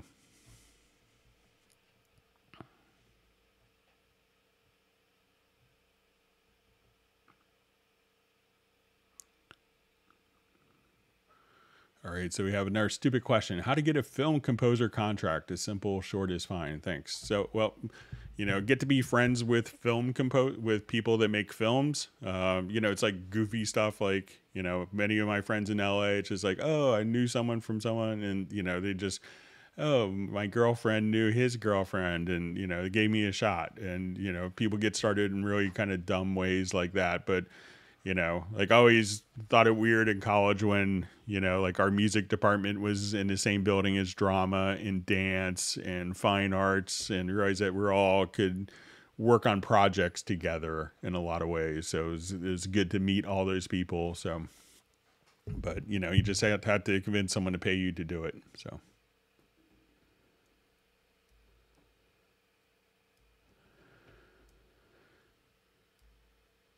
Okay, so we see where are Cubase icon assets stored. I'm setting up my touch portal button actions with ping, like .png images and hotkeys.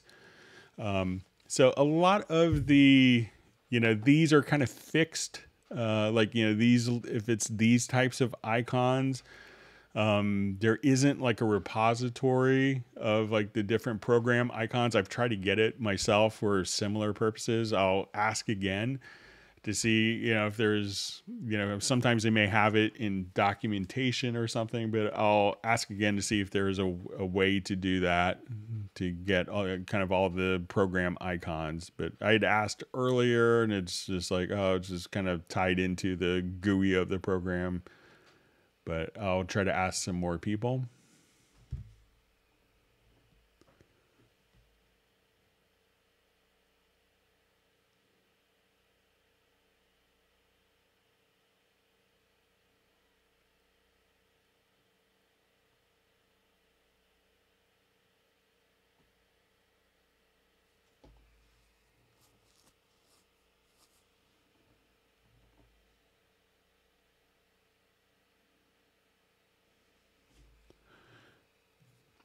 Okay, so I just see, thanks for showing the automation follows the event feature. Greg, can you have an automation event that copies of it that would auto update when the original one was edited? So let me just...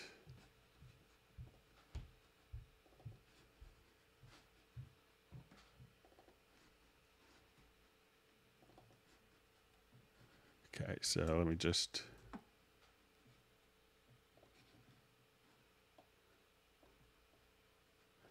All right, so I'm going to come here. Let me just try this. I'm going to hit Control or Command plus K. Then I'll do shared copies. Let's say I'll do 4 shared copies.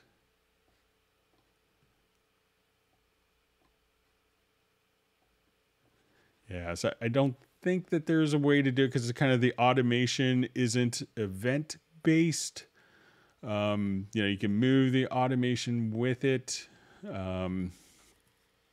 But you could always just kind of copy the events again.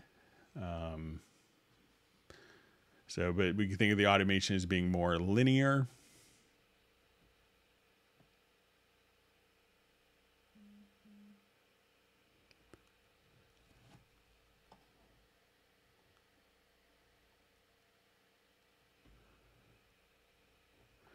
All right, so we have a question from Brian Sawyer. When importing a MIDI file, it opens up a track with Hallian. I move the info to the track I want, but I cannot remove the Hallian Sonic tracks. There's no remove when right-clicking.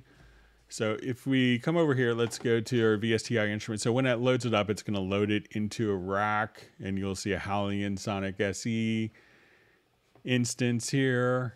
So what you could do is where you see the Hallian Sonic SE in the VSTI rack, just come here, click on the name and choose no VST instrument, and then it'll be removed. So once again, just click on the name. And then as we do this, no VST instrument, and that will, take care of it for you.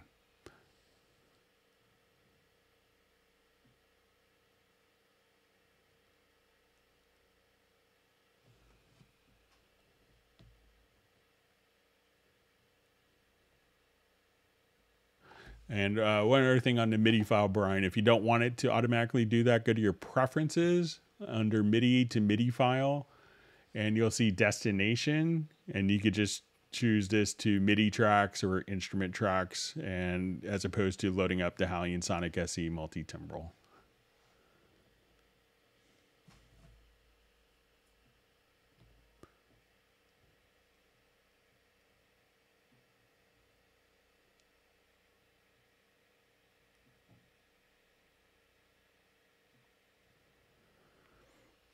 Okay, so it says, a question, I have a mixing session on Cubase 10.5 Pro.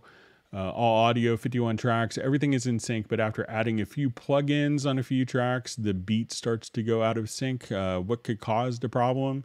So I think that you'd probably be able to find that it's going to be one plugin. Sometimes, plugins will report their latency to Cubase, and sometimes it's not totally accurate. So sometimes plugins will tend not to will not report the correct values for delay compensation, or, as you're adding, different plugins may cause more, could cause more delay. So I think if, you could probably isolate it to a particular plugin, and some plugins just kind of don't report their latency correctly. So.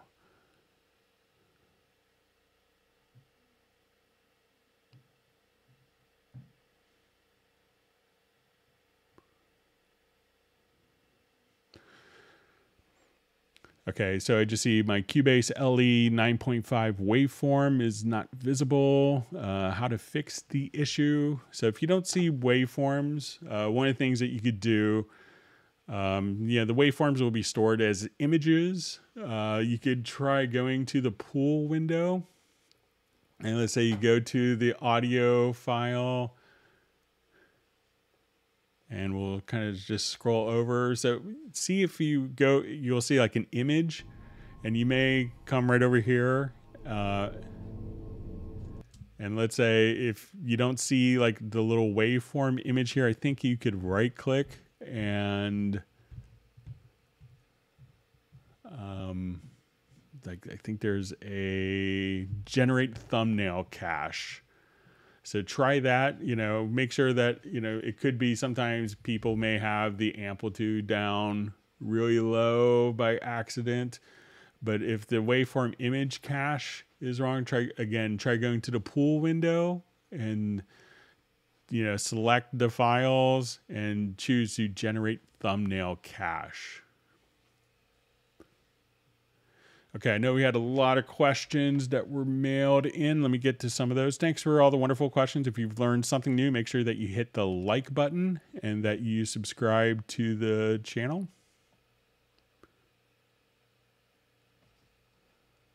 All right. All right, so I was talking to Peter Frampton, called me up with a good question yesterday I wanted to share. So his question was how to do a loop of MIDI information that's independent of the project timeline. So let's go ahead and take a look at that. So I'll do a new project. And what he wanted was like a MIDI drum part to just kind of repeat over and over while he was coming up with ideas for a new track. All right, so I'll come over here. Let's add just like a quick groove agent.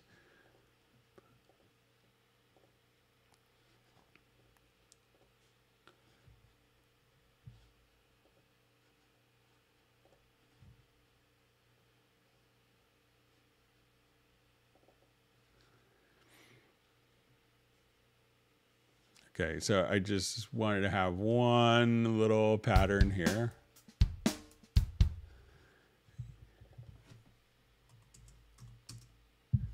Okay, so when we double click on this, I'm going to turn off my actual zoom, my actual loop locator in the event. So let's say I have this file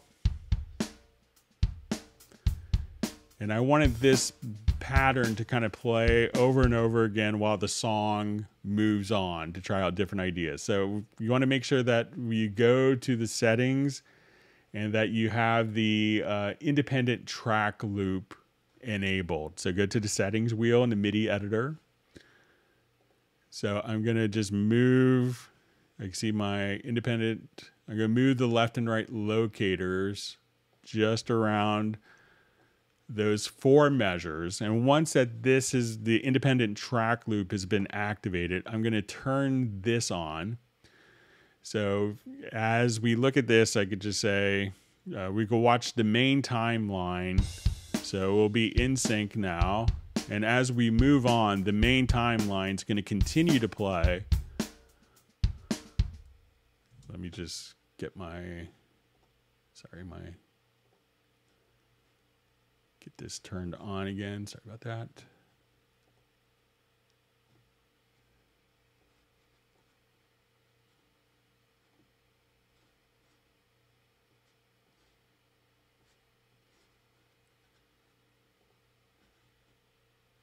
Okay.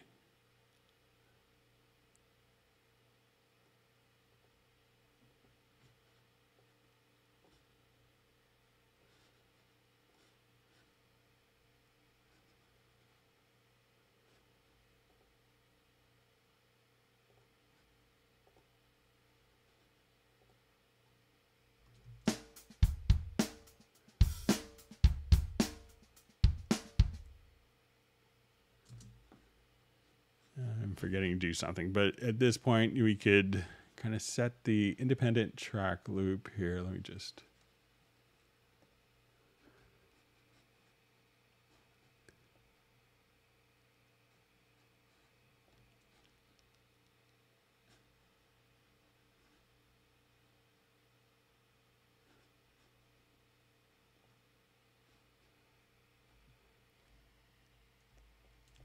Okay, so now I just drew in this region. So you see this track loop. So now when this part ends,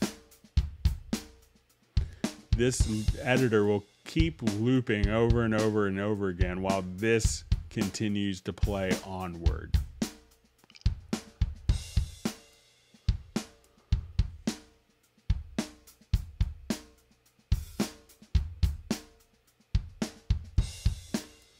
So let's go to our main window. We'll see that this is just continuing to play on and on while these four measures are just continuing to loop. Okay, so the other question mailed in. So 3 questions / feature request. Last solo selection recall. I don't know if there's a way to reactivate solo on all tracks I have previously soloed. So they're currently in the mix window. You know, if you go through, you know, if you wanted to, let's say if I solo a number of tracks, so let's just add, I think I have a little quick template that we could show here.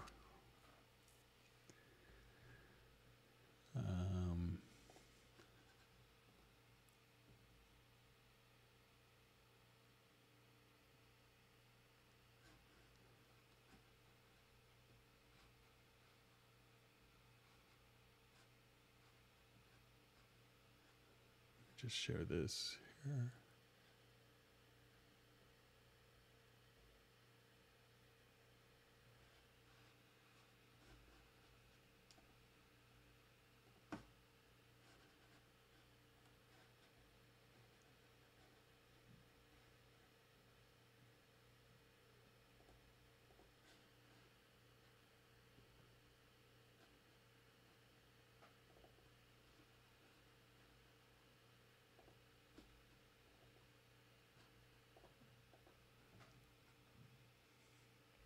Okay. So, you know, if we wanted to, let's say if I was going through and, you know, soloing different tracks as we come over here, you know, one of the things you can't do is, and we could see this in, let's just come over here. You could do a, you know, as we're working, you know, with different solo states, you could take snapshots. You know, there isn't a way to automatically undo or recall every track that was at one time soloed. And I think that could be problematic for a lot of people.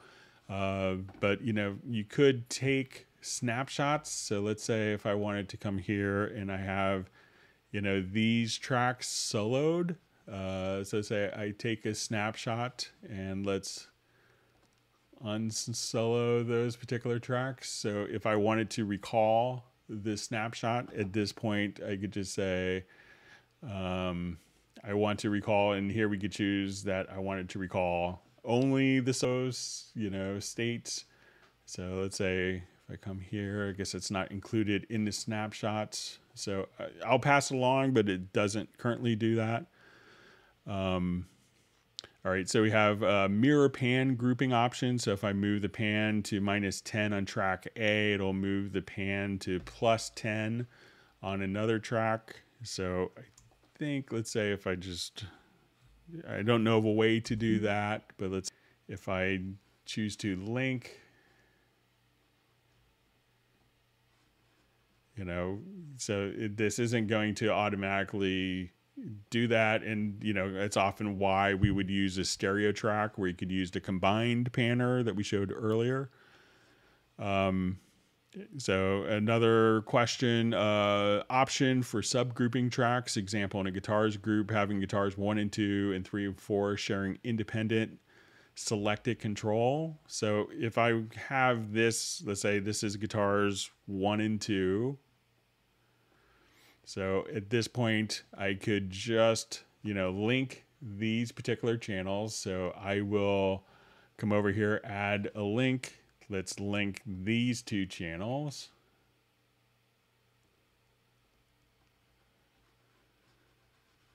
So as we want to come over here.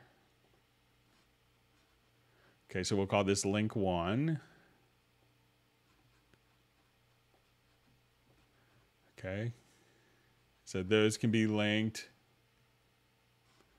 I'll select these 2 channels.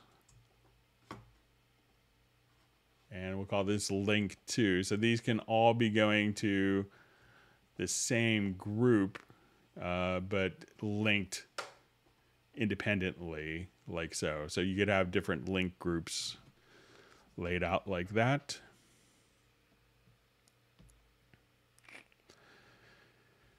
Okay, question. I have a question about hertz and how or if we can change the master frequency for a song. I want to test creating songs in 432 hertz and 520 hertz, not because I'm a conspiracy theorist, but I just want to run some tests with binaural beats in my songs and see if it truly does make a difference. So far, I've tried the pitch shift plugin, the Dear VR plugin, and many other routes, but nothing has actually been successful. Thank you.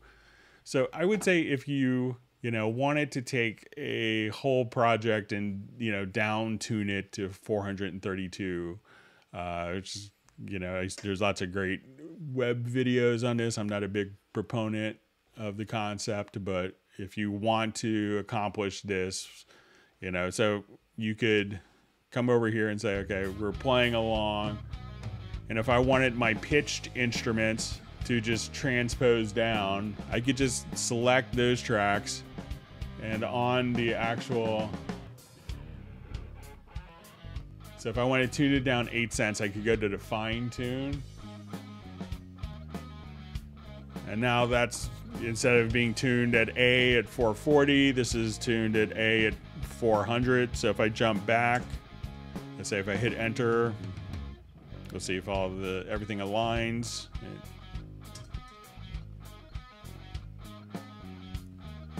So say -8. So to me, it's not like a huge difference, but you could do that. Now, the problem is most MIDI devices won't necessarily carry over for that. So if you play an A, the A could be at 400 or 440 versus 432. So depending upon the instrument. So let's say if I jump back to this project, if you're doing instruments like, Howling and Sonic, stuff like that, we could now come right over here. Let's open up the instrument, but here we could just choose the master tuning to 432 so that your MIDI stuff will be based at 432 as opposed to 440. But not all MIDI instruments will allow you to do that. So if you're just recording audio, just tune your instruments to 432 and record it into Cubase. Cubase isn't going to pitch it up or anything like that. It will just capture whatever the tuning is. Cubase will if someone sings out of tune or in tune, Cubase will capture it, pretty effortlessly, regardless. So, but it's when you get into MIDI stuff, you may have to go into your instruments and tune the instruments, but most of the Steinberg instruments will allow you to do that.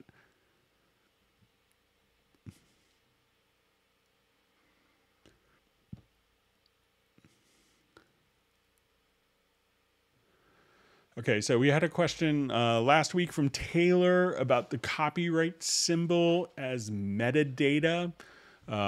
So like when we go to make an MP3 tag, and Taylor was kind enough to send a project over. And his question was, when we come to do an export audio mixdown, let's say we do our ID3 tags, that Taylor had basically written in a copyright symbol here. So I think it's just Option or Alt G. So let's say it was something like this, and we're going to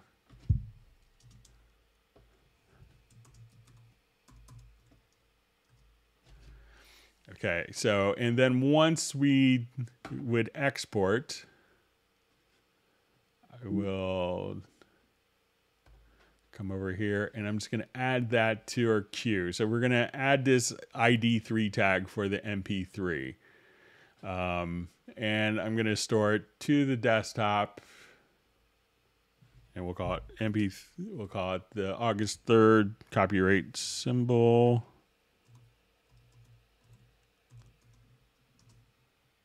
Mobile. All right. So we'll add that to the queue. So I'm going to export this as our MP3 file. You'll see in just a matter of seconds, we'll have this. And the problem that Taylor ran into in a lot of media playbacks, you know, that, and when we look at this, we'll go to my desktop. Here's the MP3 file. Let's say if I do it inside of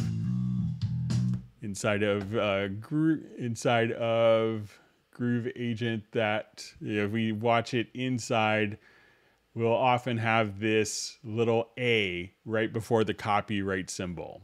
And it's because I did a bunch of research on this, and it seems like maybe iTunes isn't capable of reading. It's only doing like Unicode characters. But interestingly enough, if I take that same file and load it into another program player, I realize that iTunes is way more popular, but you know, it's not necessarily reading the metadata correctly with special symbols.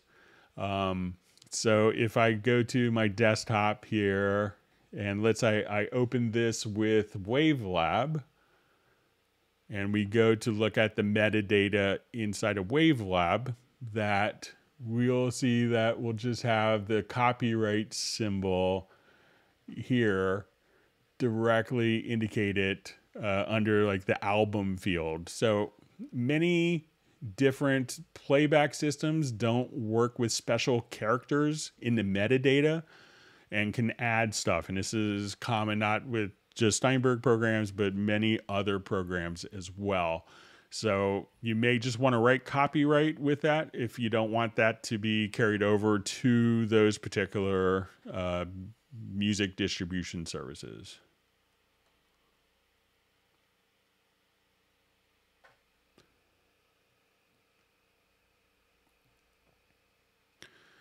Okay, so we have a question from Jan. How do I pull all the used samples from external drives, cloud, etc., into my audio directory in my project? So anytime that we would add an audio file, let's go to our pool window here, and we'll see that my project, when I come over here, this is my project folder. It's going to be under projects, hangouts, and I just have it like for August 30th. So as I drop audio files into my project and I open my pool, we can see that the path has automatically been put directly, not from where this location is, but directly into the location of where the file is. So if we wanted to do this, what you could do is come over here to Preferences, and under Editing Audio, on Import Files, try selecting Copy All Files to copy all files to Project Folder. Then all those files should be placed directly into the folder, your project folder for you.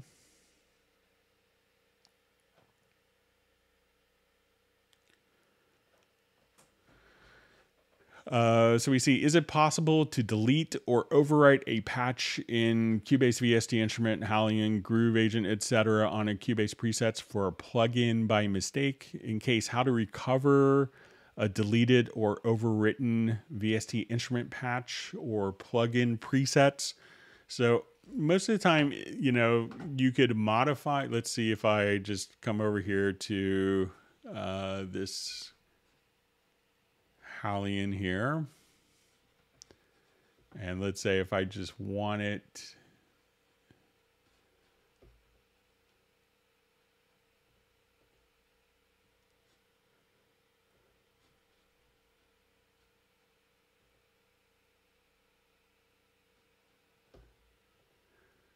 so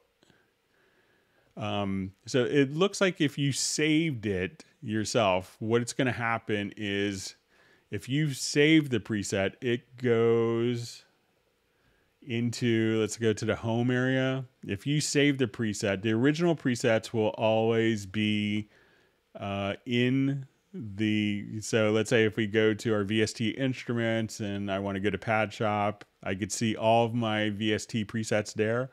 But if we've done user presets, I would just come over here to the user presets area and then go to the VST instruments. So it gets, anytime you make a user preset, I think it'll just automatically get stored into the user presets as opposed to overwriting the particular file, the factory preset.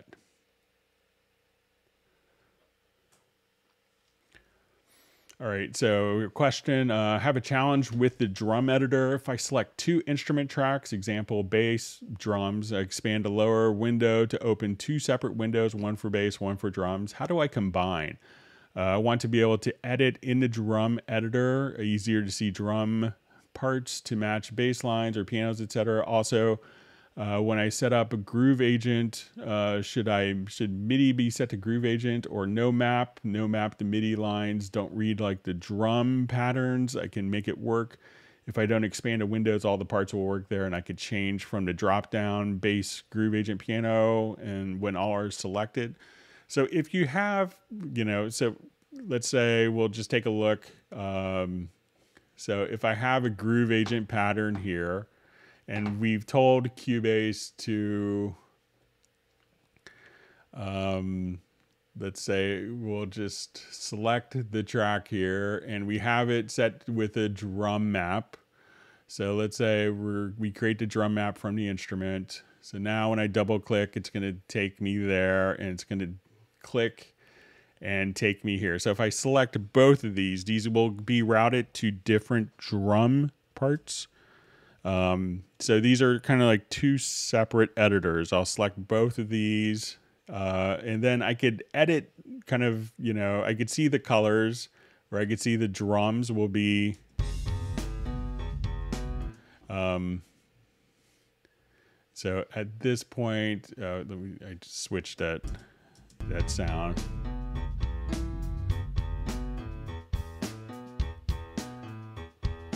So you may have to, you know, choose which editor, but you can't, you know, if you're going to do it all in the drum editor, it will, you know, take it all into the drum editor. So you can't necessarily have a drum editor and the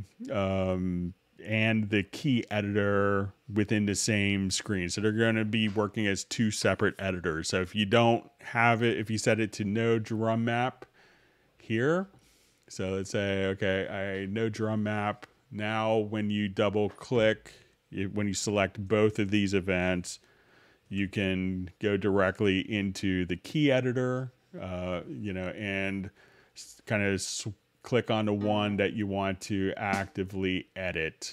But if you have the drums going, you know, they're both going to go to the same editor, whether it's a drum editor or a key editor.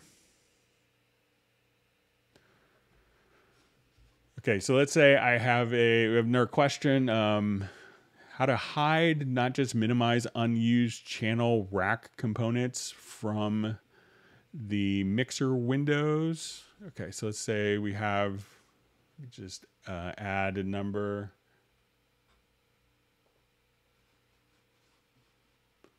Okay, Okay, so let's say we go to our mix console and we look here.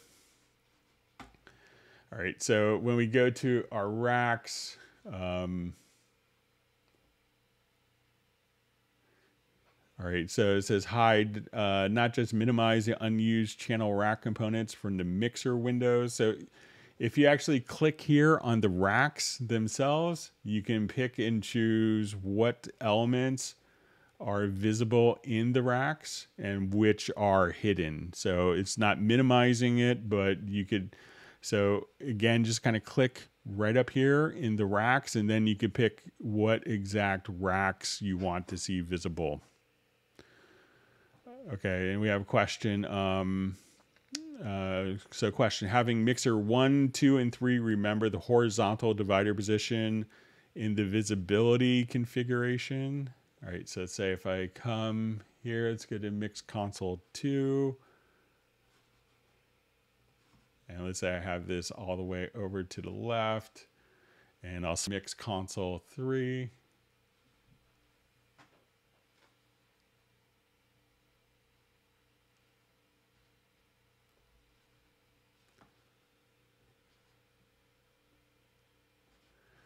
Okay, so when I come over here, we could just see that. Let's go to mix console 2. So we see our dividing line here. Let me just,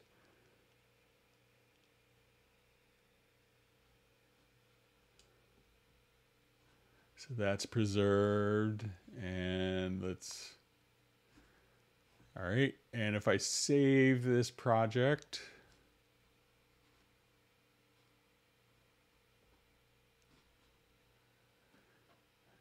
okay, I'll close this project. We'll see if those are recalled.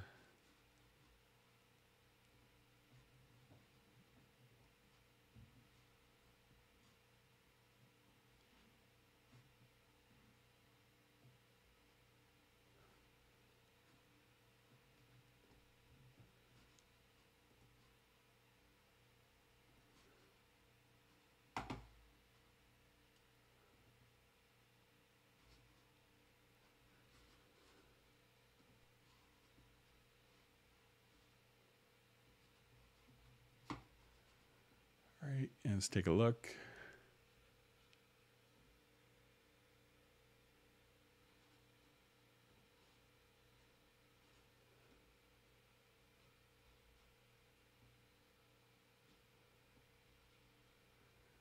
So it looks like that line, and maybe I'm misunderstanding, but that line seems to be saved with the project. So, all right, and we had 2 different questions for this where people want to see the knobs in this EQ. So there, you know, when we activate the EQ here, it's going to be kind of slider based, but if you just come, you know, a lot of people don't know that if you just click in the EQ area here, that you could access many of the EQ functions and the keys that can, you know, restrain direction for cue, boost, and cut.